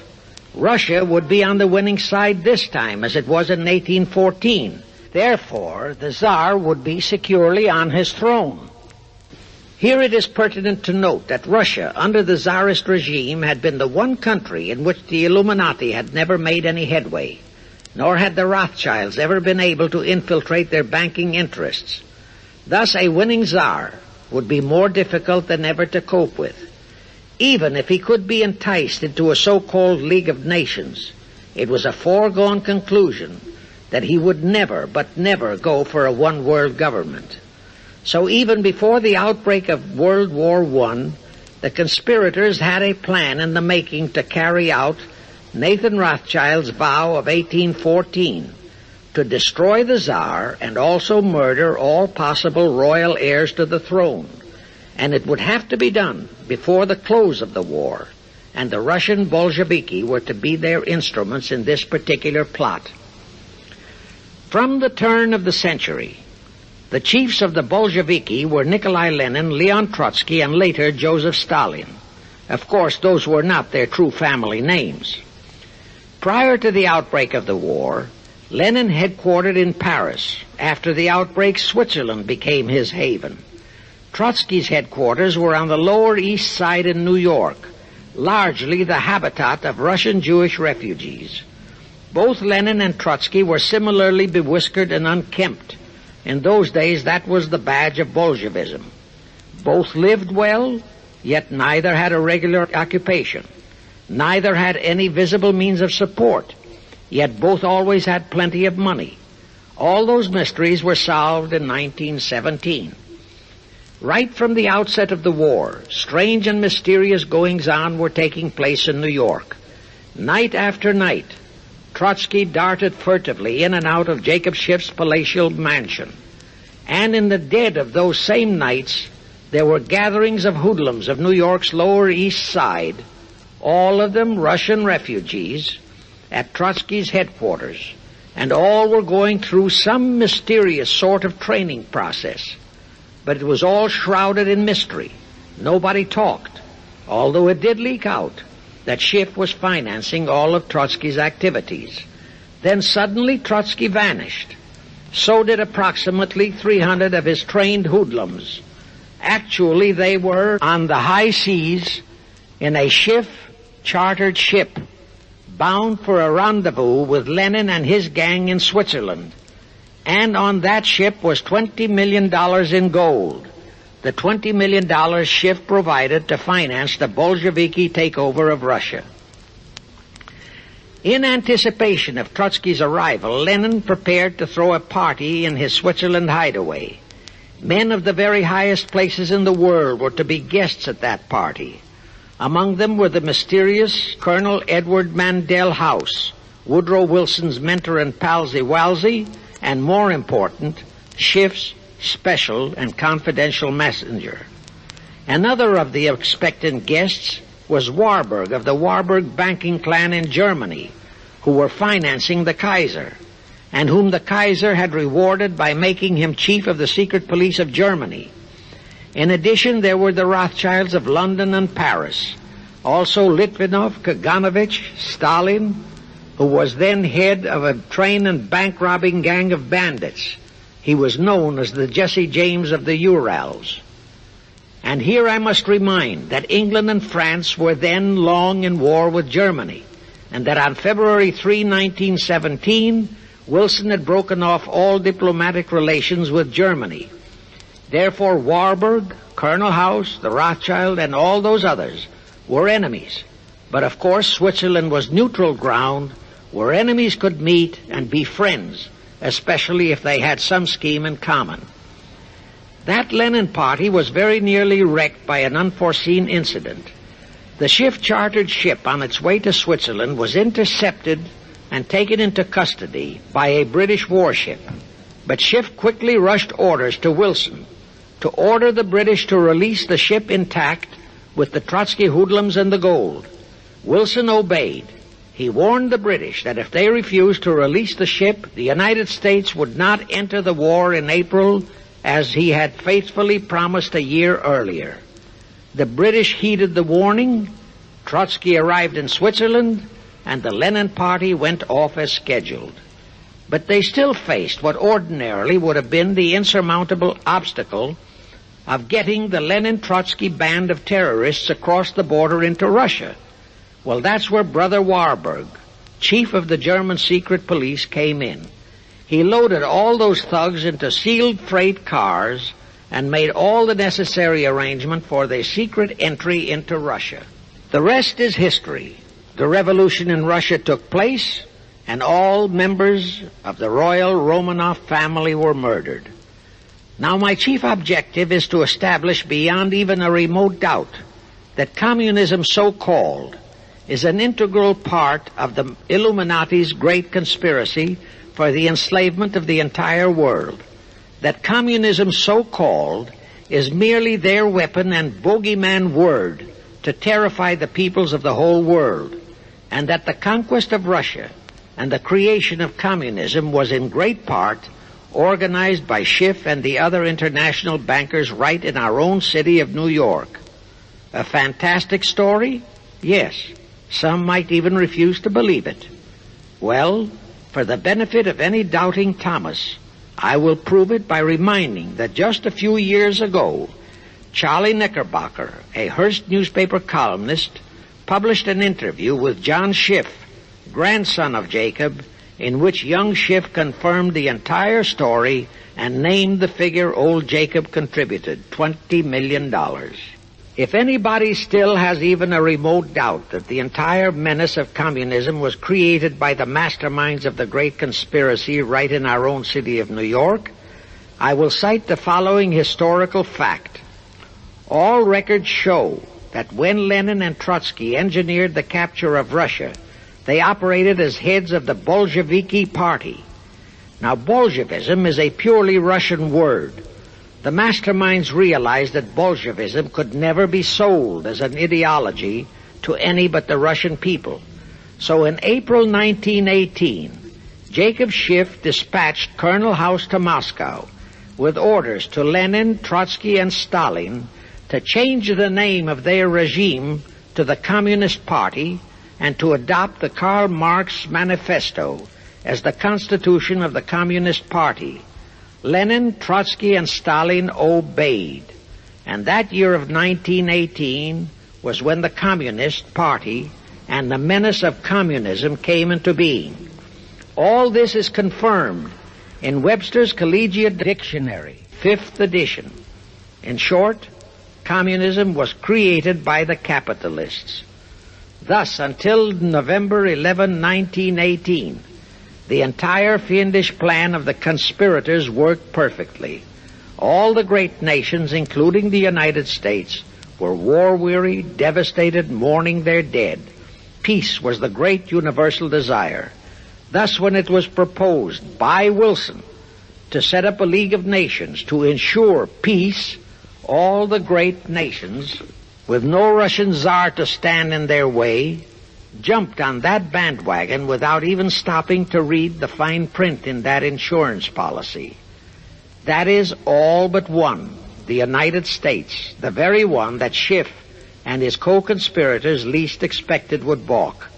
And that was their one fatal mistake in that early plot. You see, when Schiff planted Woodrow Wilson in the White House, the conspirators assumed that they had the United States in the proverbial bag. Wilson had been perfectly built up as a great humanitarian. He supposedly became established as a God-man with the American people. There was every reason for the conspirators to have believed that he would easily hornswoggle Congress into buying the League of Nations sight unseen, exactly as the Congress of 1945 bought the United Nations sight unseen. But there was one man in the Senate in 1918 who saw through that scheme just as the Russian Tsar did in 1814. He was a man of great political stature, almost as great as that of Teddy Roosevelt, and fully as astute. He was highly respected and trusted by all members of both houses of Congress and by the American people. The name of that great and patriotic American was Henry Cabot Lodge, not the phony of today who called himself Henry Cabot Lodge Jr. until he was exposed. Lodge completely unmasked Wilson and kept the United States out of the League of Nations. Here it becomes of great interest to know the real reason for the Wilson League of Nations flop. As I previously stated, Schiff was sent to the United States to carry out 4 specific assignments. Number 1 and most important was to acquire complete control of the U.S. money system. Number 2, as outlined in the original Weishaupt Illuminati blueprint, he was to find the right kind of men to serve as stooges for the great conspiracy and promote them into the highest offices in our federal government, our Congress, our U.S. Supreme Court, and all federal agencies, such as the State Department, the Pentagon, the Treasury Department, etc. Number 3, destroy the unity of the American people by creating minority group strife throughout the nation, especially between the whites and blacks as outlined in Israel Cohen's book. Number 4, create a movement to destroy religion in the United States, with Christianity to be the chief target or victim. In addition, he was strongly reminded of the imperative directive in the Illuminati blueprint to achieve full control of all mass communications media, to be used to brainwash the people into believing and accepting all of the maneuverings of the great conspiracy. Schiff was warned that only control of the press, at that time our only mass communications media, would enable him to destroy the unity of the American people. Now then, Schiff and his co-conspirators did set up the NAACP, the National Association for the Advancement of the Colored People, in 1909. And in 1913 he set up the Anti-Defamation League of the B'nai B'rith. Both were to create the necessary strife. But in the early years, the ADL operated very timidly, perhaps for fear of a pogrom-like action by an aroused and enraged American people.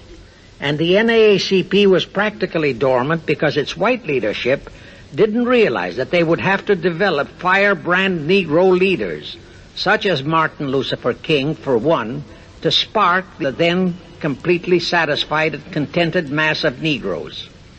In addition, he, Schiff, was busy developing and infiltrating the stooges to serve in all high places in our Washington government and in the job of acquiring control of our money system and the creation of the 16th Amendment. He also was very busy with the organizing of the plot for the takeover of Russia.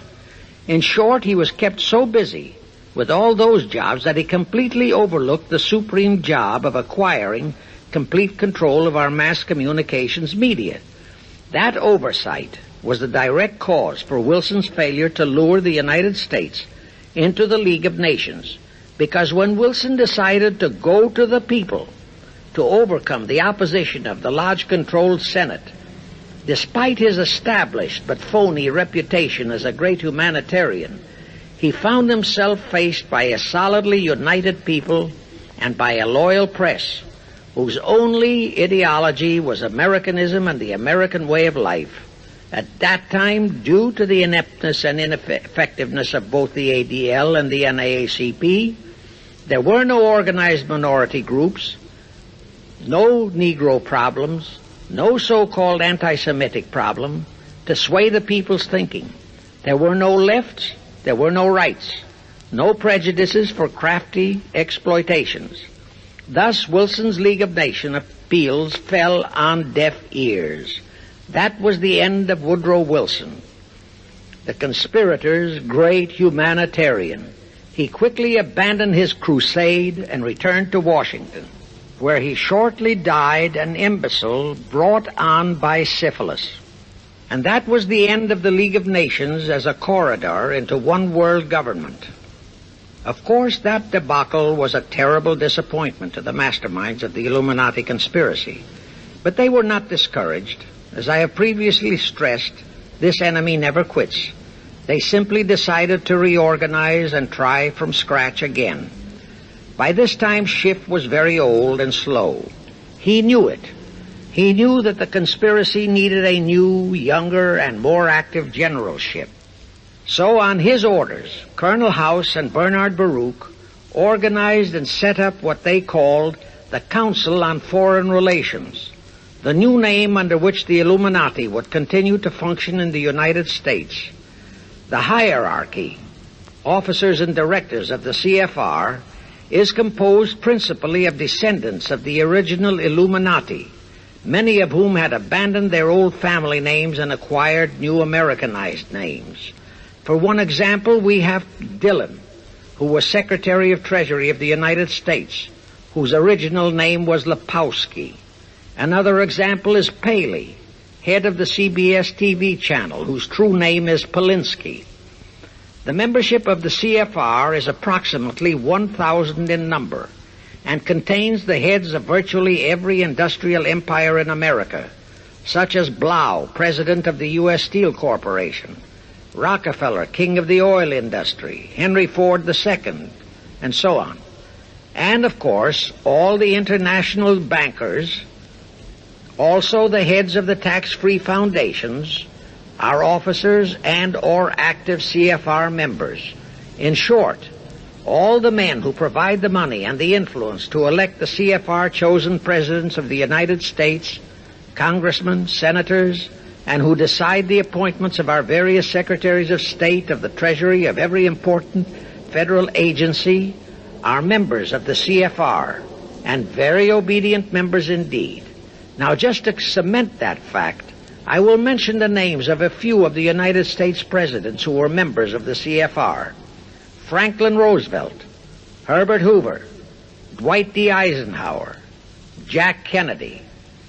Others who were considered for the presidency are Thomas E. Dewey, Adlai Stevenson, Nixon, and Vice President of a C.F.R. subsidiary, Barry Goldwater.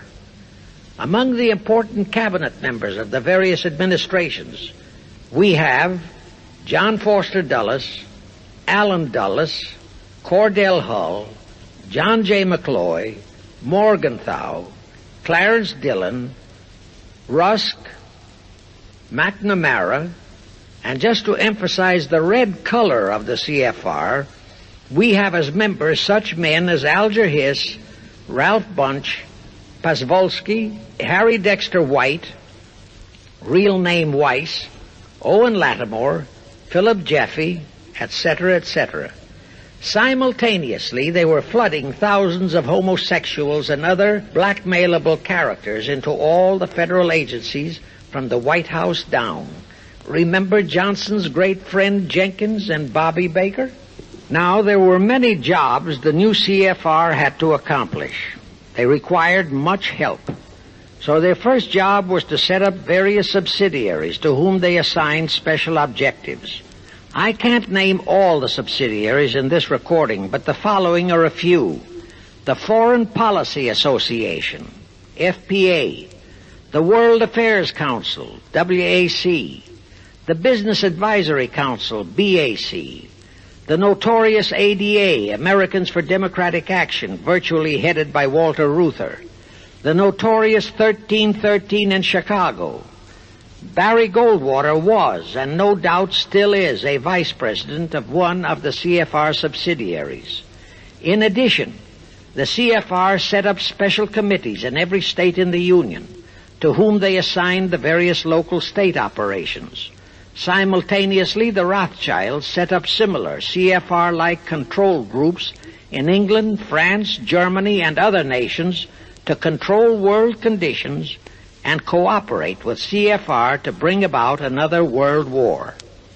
But the C.F.R.'s first and foremost job was to get complete control of our mass communications media. The control of the press was assigned to Rockefeller. Thus, Henry Luce, who recently died, was financed to set up a number of national magazines, among them Life, Time, Fortune, and others, which publish USSR in America. The Rockefellers also directly or indirectly financed the Cowles Brothers Look magazine and a chain of newspapers. They also financed a man named Sam Newhouse to buy up and build a chain of newspapers all over the country. And the late Eugene Meyer, one of the founders of C.F.R., bought the Washington Post, Newsweek, the weekly magazine, and other publications. At the same time, C.F.R. began to develop and nurture a new breed of scurrilous columnists and editorial writers, such as Walter Lippmann, Drew Pearson, the Alsops, Herbert Matthews, Irwin Canham, and others of that ilk, who called themselves liberals, who proclaimed that Americanism is isolationism, that isolationism is warmongerism, that anti-communism is anti-Semitism and racism. All that took time, of course, but today our entire press, except for some local small-town papers and weeklies published by patriotic organizations, is completely controlled by C.F.R. stooges, and thus they finally succeeded in breaking us up into a nation of quarreling, wrangling, squabbling, hating factions. Now, if you still wonder about the slanted news and outright lies you read in your paper, you have the answer.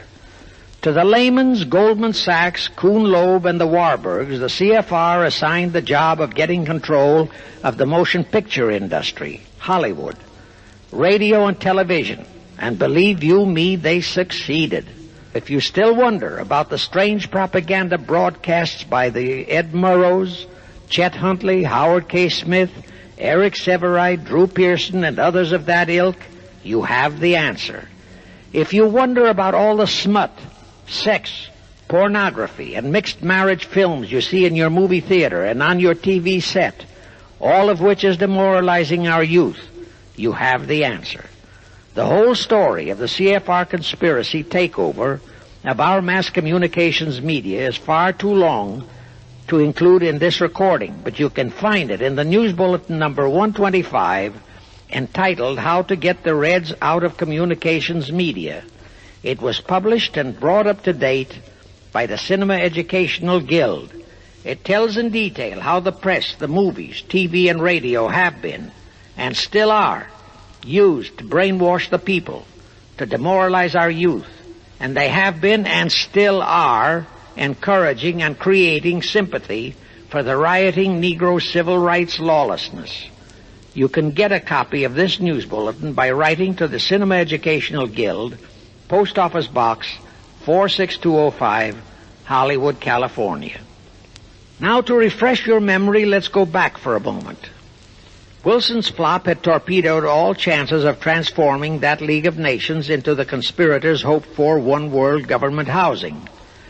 So the Jacob Schiff plot had to be done all over again, and they organized the C.F.R. to do it. We also know how successfully the C.F.R. did that job of brainwashing and destroying the unity of the American people. But as was the case with the Schiff plot, the climax and the creation of a new housing for their one world government required another world war, a war that would be even more horrible and more devastating than the First World War, in order to get the people of the world to again clamor for peace and a means to end all wars. But the C.F.R. realized that the aftermath of World War II would have to be more carefully planned, so that there would be no escape from the new one world trap, another League of Nations, that would emerge from the new war, the trap we now know as the United Nations. And they hit upon a perfect strategy to ensure that no escape. Here is how they did it.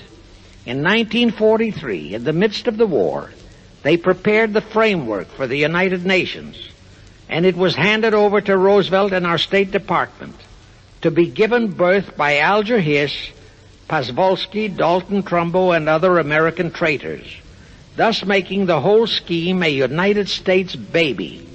Then to fix our parenthood, New York City was to become the nursery for the monstrosity. After that, we could hardly walk out on our own baby, now could we? Anyway, that's how the conspirators figured it would work, and so far it has. And the liberal Rockefeller donated the land for the United Nations building. The United Nations Charter was written by Alger Hiss, Pasvolsky, Dalton Trumbo, and other C.F.R. stooges.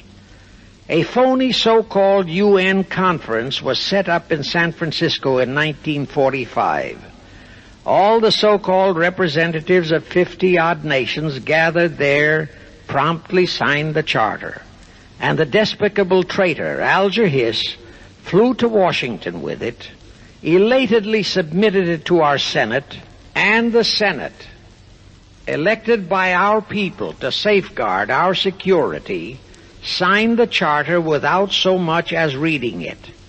The question is, how many of our senators were even then traitorous stooges of the C.F.R.? Anyway, it was thus that the people accepted the United Nations as a holy of holies, and enabled traitor Earl Warren to virtually destroy our Constitution by basing all his traitorous decisions on the UN Charter, thus making that charter virtually our law of the land. However, for all the dirty work that had to be done to solidify the UN, the new housing of the One World plot, they still required the aid of our leaders in Washington. So now I will emphasize the fiendish cleverness of the C.F.R. masterminds. To the vast majority of the American people, our foreign policy for many years has been a complete enigma. Most of us simply can't understand why this great nation is seemingly floundering so helplessly in the art of diplomacy. We can't understand why our leaders are seemingly so confused and bewildered in all their dealings with Moscow, France, and other nations, and with the UN. We always hear them proclaiming that in view of our overwhelming economic and military superiority, we must always lead from strength. Yet at all the summit meetings and conferences, they cringe and stammer and stutter, and so to speak, come out with their tails between their hind legs. We can't understand the foreign aid to Tito, an avowed enemy, to Poland, an avowed enemy, to all the avowed communist nations. We can't understand why the expenditure of hundreds of billions of dollars has failed to slow down, let alone stop, the march of communism. We are perplexed by the seeming ineptness of the State Department, the Defense Department, the CIA, the USIA, of all our federal agencies. Again and again and again we have been startled, shocked, bewildered, and horrified by their mistakes in Berlin, in Korea, in Laos, in Katanga, in Cuba, in Vietnam. Mistakes that always favor the enemy, never the United States. Under the law of averages, they should have made at least one or two mistakes in our favor, but they never did. What's the answer? The answer is the C.F.R. and the parts played by their subsidiaries and stooges in Washington. Thus we know that complete control of our foreign relation policy is the key to the success of the entire Illuminati One World plot. Here is the further proof. Earlier I fully established that Schiff and his gang had financed the Lenin-Trotsky-Stalin takeover of Russia and fashioned its communist regime into becoming their chief instrument to keep the world in turmoil and to finally terrorize all of us into seeking peace in a UN One World Government. But the conspirators knew that the Moscow gang could not become such an instrument until and unless the whole world would accept the communist regime as the legitimate, de jure government of Russia. Only one thing could accomplish that: recognition by the United States. The conspirators figured that the whole world would follow our lead, and that's when the Wilson flop very nearly wrecked the entire plot. Throughout the following 3 Republican administrations, the C.F.R. pulled every trick in their bag to induce Harding, Coolidge, and Hoover to grant that recognition, but all 3 refused. As a result, in the late 1920s, the Stalin regime was in dire straits. Despite all purges and secret police controls, the Russian people were growing more and more restive. It is a matter of record, admitted by Litvinov, that during 1931 and 1932, Stalin and his whole gang were always packed and ready for instant flight. Then in November 1932, the conspirators achieved their greatest coup. They landed Franklin Roosevelt in the White House. Crafty, unscrupulous, utterly without conscience, that charlatan traitor turned the trick for them. Without even asking consent of Congress, he unlawfully proclaimed recognition for the Stalin regime. That did it. And exactly as the conspirators figured, the whole world did follow our lead. Automatically, that squelched the previously growing resistance movement of the Russian people. That automatically launched the greatest menace the civilized world has ever known. The rest is too well known to need repeating. We know how Roosevelt and his traitorous State Department kept building up the communist menace right here in our own country, and thus throughout the world. We know how he perpetrated that Pearl Harbor atrocity for his excuse to hurl us into World War II. We know all about his secret meetings with Stalin at Yalta and how he, with Eisenhower's help, delivered the Balkans and Berlin to Moscow. And last, but by no means least, we know that 20th century Benedict Arnold not only dragged us into that new corridor, the United Nations, into one world government, but actually schemed all the arrangements to plant it within our country. In short, the day that Roosevelt entered the White House, the C.F.R. conspirators regained full control of our foreign relations machinery and firmly established the United Nations as the housing for the Illuminati One World Government. I wish to stress one other very vital point. That Wilson League of Nations flop brought Schiff and his gang to the realization that control of just the Democratic Party was not enough. True, they could create a crisis during the Republican administration, as they did in 1929 with their Federal Reserve manufactured crash and depression, which would bring another Democrat stooge back into the White House. But they realized that a 4-year disruption in their control of our foreign relation policies could play havoc with the progress of their conspiracy. It could even break up their entire strategy, as it almost did before Roosevelt saved it with his recognition of the Stalin regime. Thereupon, after that Wilson debacle, they began to formulate plans to achieve control of both of our national parties. But that posed a problem for them. Manpower. Stooges in the Republican Party also added manpower for the Democratic Party, because control of just the man in the White House would not be enough. They'd have to provide that man with trained stooges for his entire cabinet, men to head the State Department, the Treasury Department, the Pentagon, the CIA, the USIA, etc. In short, every member of the various cabinets would have to be a chosen tool of the C.F.R., such as Rusk and McNamara, also all undersecretaries and assistant secretaries. That would give the conspirators absolute control of all our policies, both domestic and, most important, foreign. That course of action would require a reserve pool of trained stooges, instantaneously ready for administrative changes and for all other exigencies.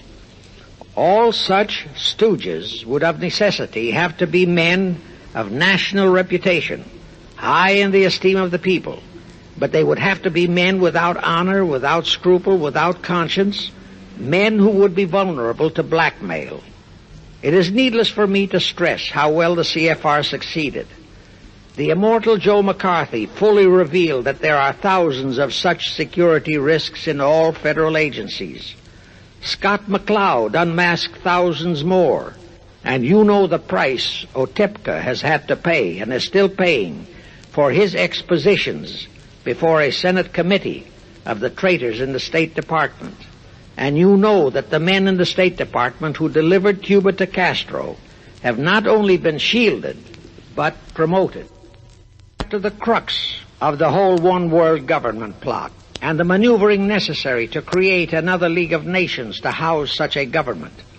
As I have already stated, the conspirators knew that only another world war was vital for the success of their plot. It would have to be such a horrifying world war that the peoples of the world would cry out for the creation of some kind of a world organization that could assure everlasting peace. But how could such a war be brought about? All the European nations were at peace. None had any quarrels with their neighboring nations. And certainly their tools in Moscow wouldn't dare to start a war. Even Stalin realized that it would mean the overthrow of his regime unless so-called patriotism would weld the Russian people behind him. But the conspirators had to have a war. They had to find or create some kind of an incident to launch it. And they found it in a little inconspicuous and repulsive little man who called himself Adolf Hitler. Hitler, an impecunious Austrian house painter, had been a corporal in the German army. He made the defeat of Germany into a personal grievance. He began to rabble-rouse about it in the Munich, Germany area. He began to spout about restoring the greatness of the German Empire and the might of the German soldiery. He advocated the restoration of the old German military to be used to conquer the whole world. Strangely enough, Hitler, the little clown that he was, could deliver a rabble-rousing speech, and he did have a certain kind of magnetism. But the new authorities in Germany didn't want any more wars, and they promptly threw the obnoxious Austrian house painter into a prison cell. Aha! Here was the man, decided the conspirators, who, properly directed and financed, could be the key to another world war. So while he was in prison, they had Rudolf Hess and Goering write a book which they titled Mein Kampf and attributed the authorship to Hitler, exactly as Litvinov wrote Mission to Moscow and attributed the authorship to Joseph Davies, then our ambassador to Russia, and a stooge of the C.F.R. In Mein Kampf, Hitler, the pseudo-author, outlined his grievances and how he would restore the German people to their former greatness.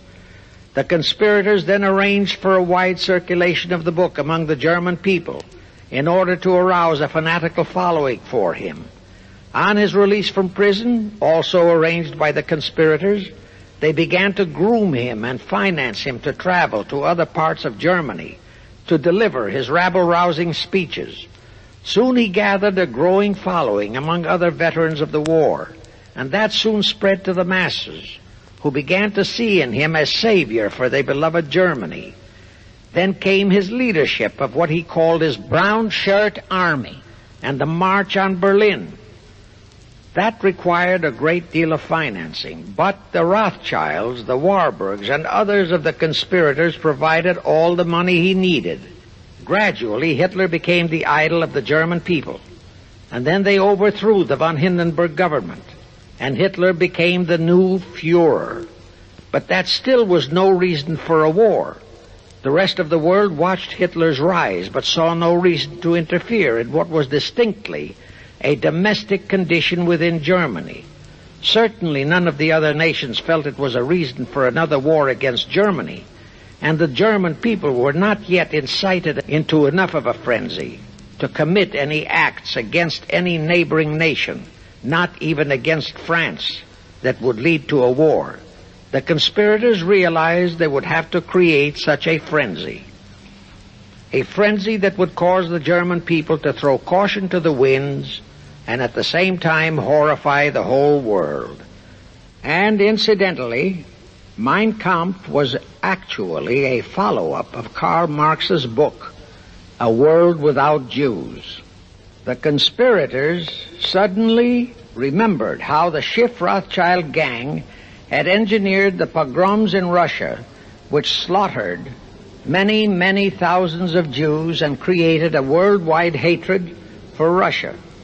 And they decided to use that same unconscionable trick to inflame the new Hitler-led German people into a murderous hatred of the Jews. Now it is true that the German people never had any particular affection for the Jews, but neither did they have an ingrained hatred for them. Such a hatred would have to be manufactured, so Hitler was used to create it. This idea more than appealed to Hitler. He saw in it the grisly gimmick to make him the God-man of the German people. Thus, craftily inspired and coached by his financial advisors, the Warburgs, Rothschilds, and all the Illuminati masterminds, he blamed the Jews for the hated Versailles Treaty and for the financial ruination that followed the war. The rest is history. We know all about the Hitler concentration camps and the incineration of hundreds of thousands of Jews. Not the 6 million, nor even the 600,000 claimed by the conspirators, but it was enough. And here let me reiterate how little the internationalist bankers, the Rothschilds, Schiffs, Lehmans, Warburgs, Baruchs, care about their racial brethren who were the victims of their nefarious schemes. In their eyes, the slaughter of the several 100,000 innocent Jews by Hitler didn't bother them at all.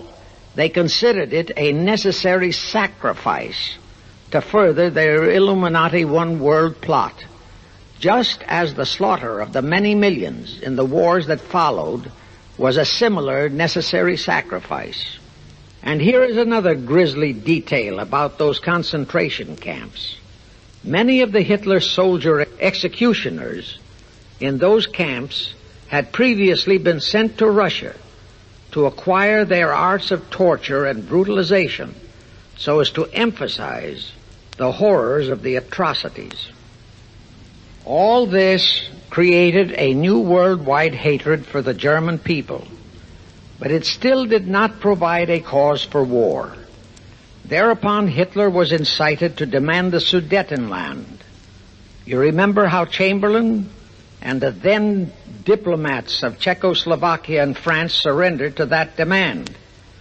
That led to further Hitlerian demands for territories in Poland and in the French Saar territories. Those demands were rejected. Then came his pact with Stalin. Hitler had been screaming hatred against communism. Oh, how he ranted against communism. But actually, Nazism was nothing but socialism, and communism is, in fact, socialism. But Hitler disregarded all that. He entered into a pact with Stalin to attack and divide Poland between them. While Stalin marched into one part of Poland, for which he was never blamed, the Illuminati mastermind saw to that. Hitler launched a blitzkrieg on Poland from his side. The conspirators finally had their new world war. And what a horrible war it was. And in 1945, the conspirators finally achieved the United Nations, their new housing for their one world government. And truly amazing, all of the American people hailed this foul outfit as a holy of holies. Even after all the true facts about how the UN was created were revealed, the American people continued to worship that evil outfit. Even after Alger Hiss was unmasked as a Soviet spy and traitor, the American people continued to believe in the UN. Even after I had publicly revealed the secret agreement between Hiss and Molotov that a Russian would always be the head of the military secretariat, and by that token, the real master of the UN, most of the American people continued to believe that the UN could do no wrong. Even after Trygve, the first Secretary General of the UN, confirmed that Hiss-Molotov secret agreement in his book For the Cause of Peace, the vast majority of our people refused to lose faith in the UN. Even after the truth about the Korean War was revealed, how the Russian General Vasiliev, head of that UN military secretariat, was given a leave of absence by the UN so that he could take command of the North Koreans and Red Chinese who were fighting the so-called UN police action under our own General MacArthur, who by orders of the UN was fired by the pusillanimous Truman in order to prevent his winning that war. Our people still believed in the UN. Despite our 150,000 sons who were murdered and maimed in that war, the people continued to regard the UN as a sure means for peace. Even after it was revealed in 1951 that the UN, using our own American soldiers under UN command and the UN flag, in collusion with our traitorous State Department and the Pentagon, had been invading many small cities in California and Texas in order to perfect their plan for the complete takeover of our country, most of our people brushed it off and continued their belief that the UN is a holy of holies. Do you know that the UN Charter was written by traitor Alger Hiss, Molotov, and Wyszynski?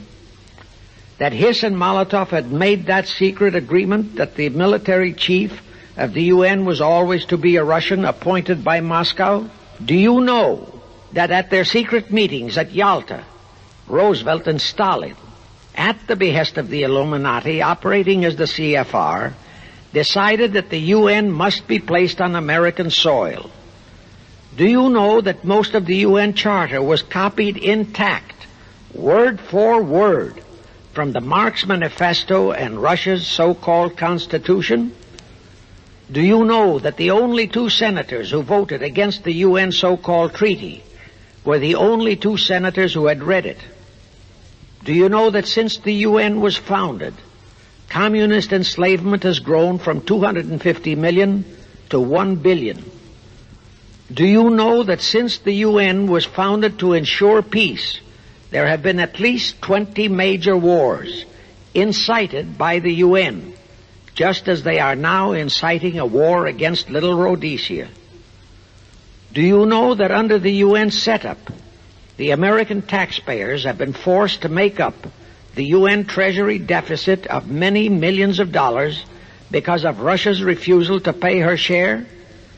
Do you know that the UN has never passed a resolution condemning Russia or her so-called satellites, but always condemns our allies? Do you know that J. Edgar Hoover said, "The overwhelming majority of the communist delegations to the UN are espionage agents"? And now, 66 senators voted for a consular treaty to open our entire country to Russian spies and saboteurs. Do you know that the UN helps Russia's conquest of the world by preventing the free world from taking any action whatsoever except to debate each new aggression in the UN General Assembly? Do you know that at the time of the Korean War, there were 60 nations in the UN, yet 95% of the UN forces were our American sons, and practically 100% of the cost was paid by the United States taxpayers? And surely you know that the UN policy during the Korean War was to prevent us from winning that war. Do you know that all the battle plans of General MacArthur had to go first to the UN to be relayed to Vasiliev, commander of the North Koreans and Red Chinese, and that any future wars fought by our sons under the UN flag would have to be fought under the control of the UN Security Council. Do you know that the UN has never done anything about the 80,000 Russian Mongolian troops that occupy Hungary? Where was the UN when the Hungarian freedom fighters were slaughtered by the Russians? Do you know that the UN and its peace army turned the Congo over to the communists? Do you know that the UN's own so-called peace force was used to crush, rape, and kill the white anti-communists in Katanga? Do you know that the UN stood by and did nothing while Red China invaded Laos and Vietnam?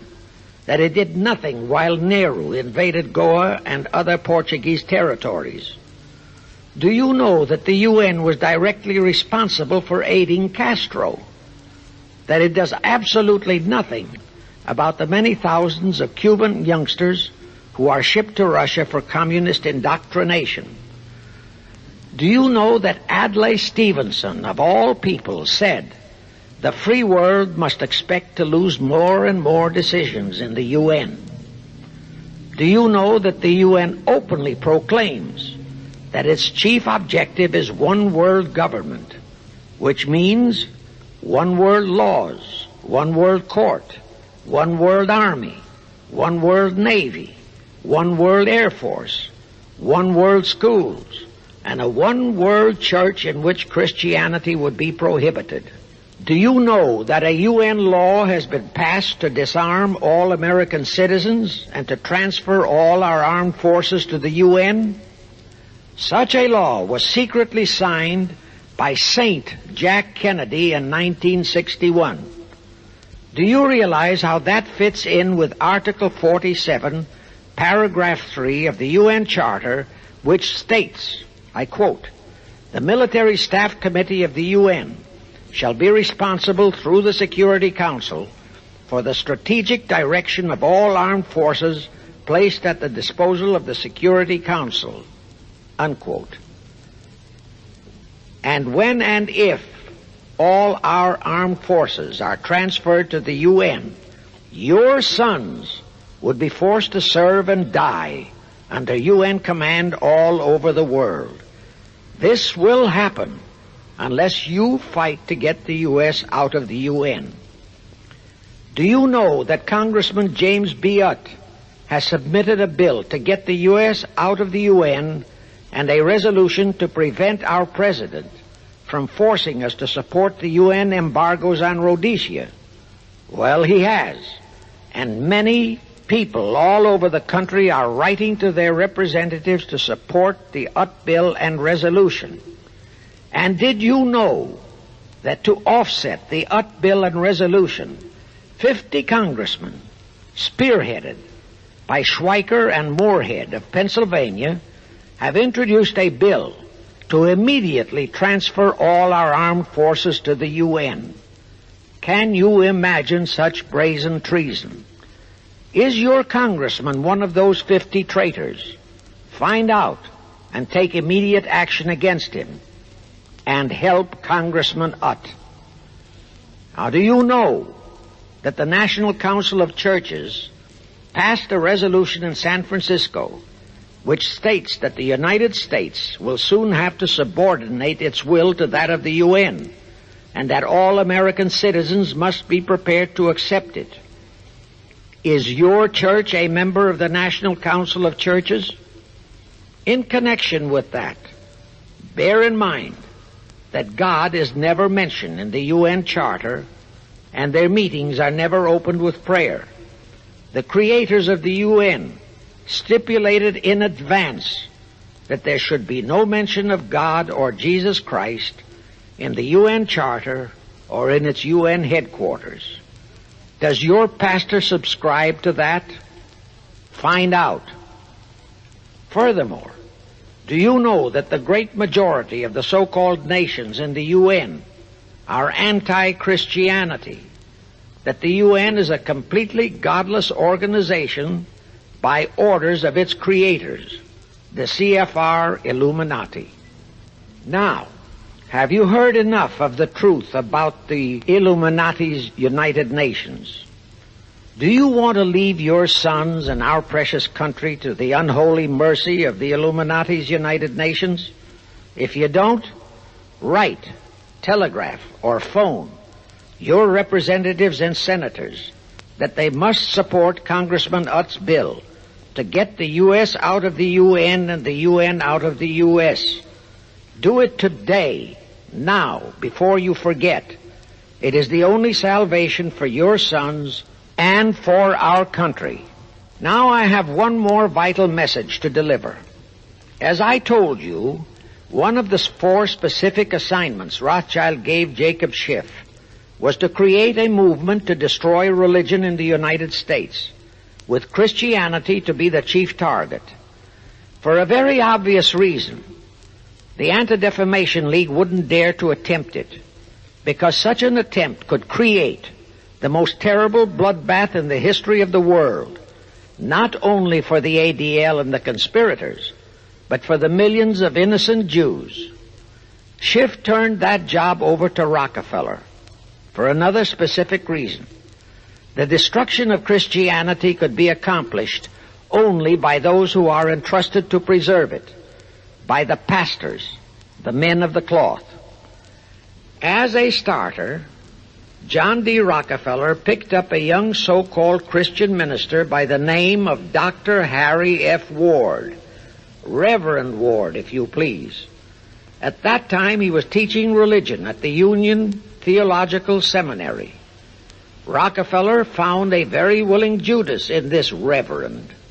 Thereupon, in 1907, he financed him to set up the Methodist Foundation of Social Service.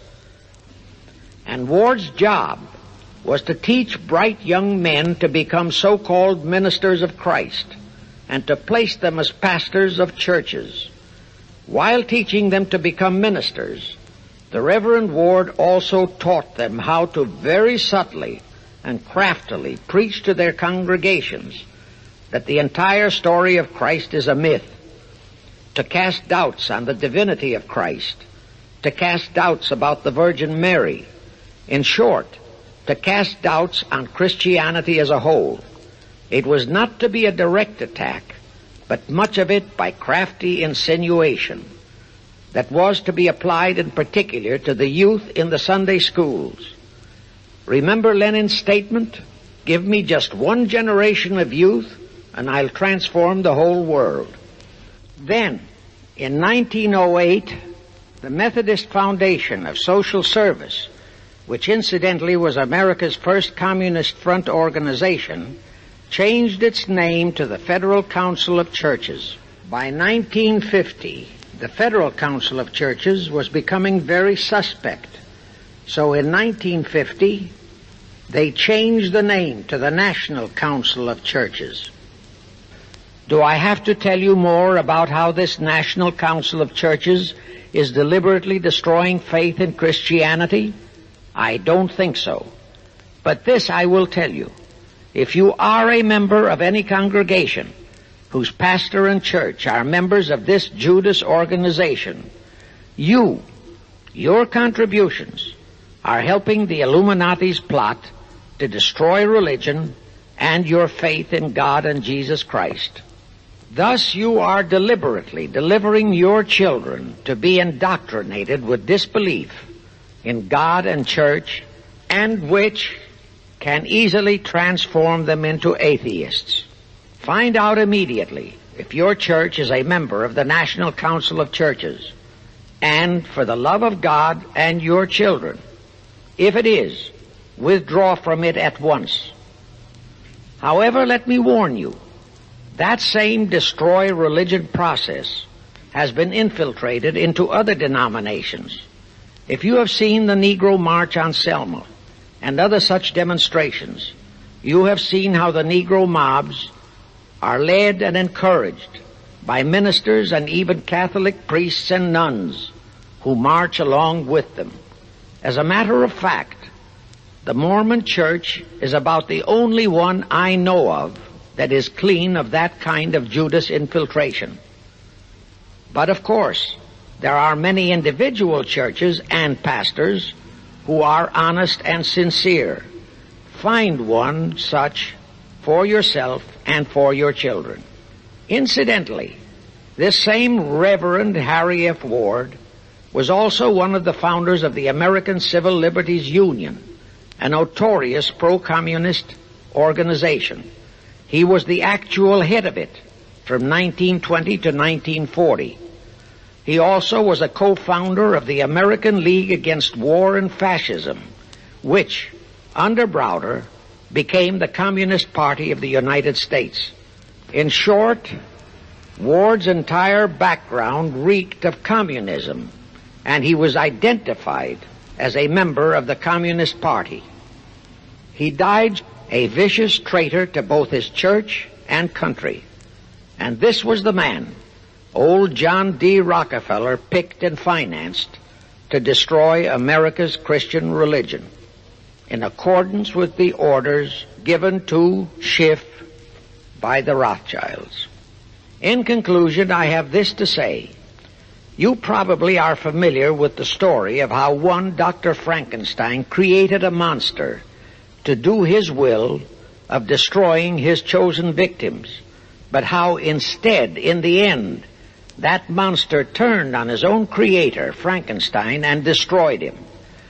Well, the Illuminati, C.F.R., has created a monster called the United Nations, who, supported by their minority groups, rioting Negroes, the traitorous mass communications media, and the traitors in Washington, was created to destroy the American people.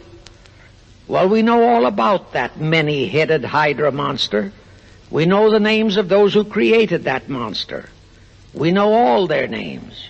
And I predict that one fine day the American people will come fully awake and cause that very monster to destroy its creator. True, the majority of our people are still being brainwashed, deceived, and deluded by our traitorous press, TV, and radio, and by our traitors in Washington. But surely, by now, enough is known about the UN to stamp that outfit as a deadly, poisonous rattlesnake in our midst. My only wonder is what it will take to awaken and arouse our people to the full truth. Perhaps this record will do it. 100,000 or 1,000,000 copies of this record can do it. I pray to God it will. And I pray to Him to inspire you, all of you, to spread this story via this record to all loyal Americans in your community. You can do it by playing it to study groups assembled in your homes, at meetings of the American Legion, the VFW, the DAR, all other civic groups and women's clubs, especially the women's clubs who have their sons' lives at stake. With this record, I have provided you with the weapon that will destroy the monster. For the love of God, of our country, and of your children, use it. Get a copy of it into every American home.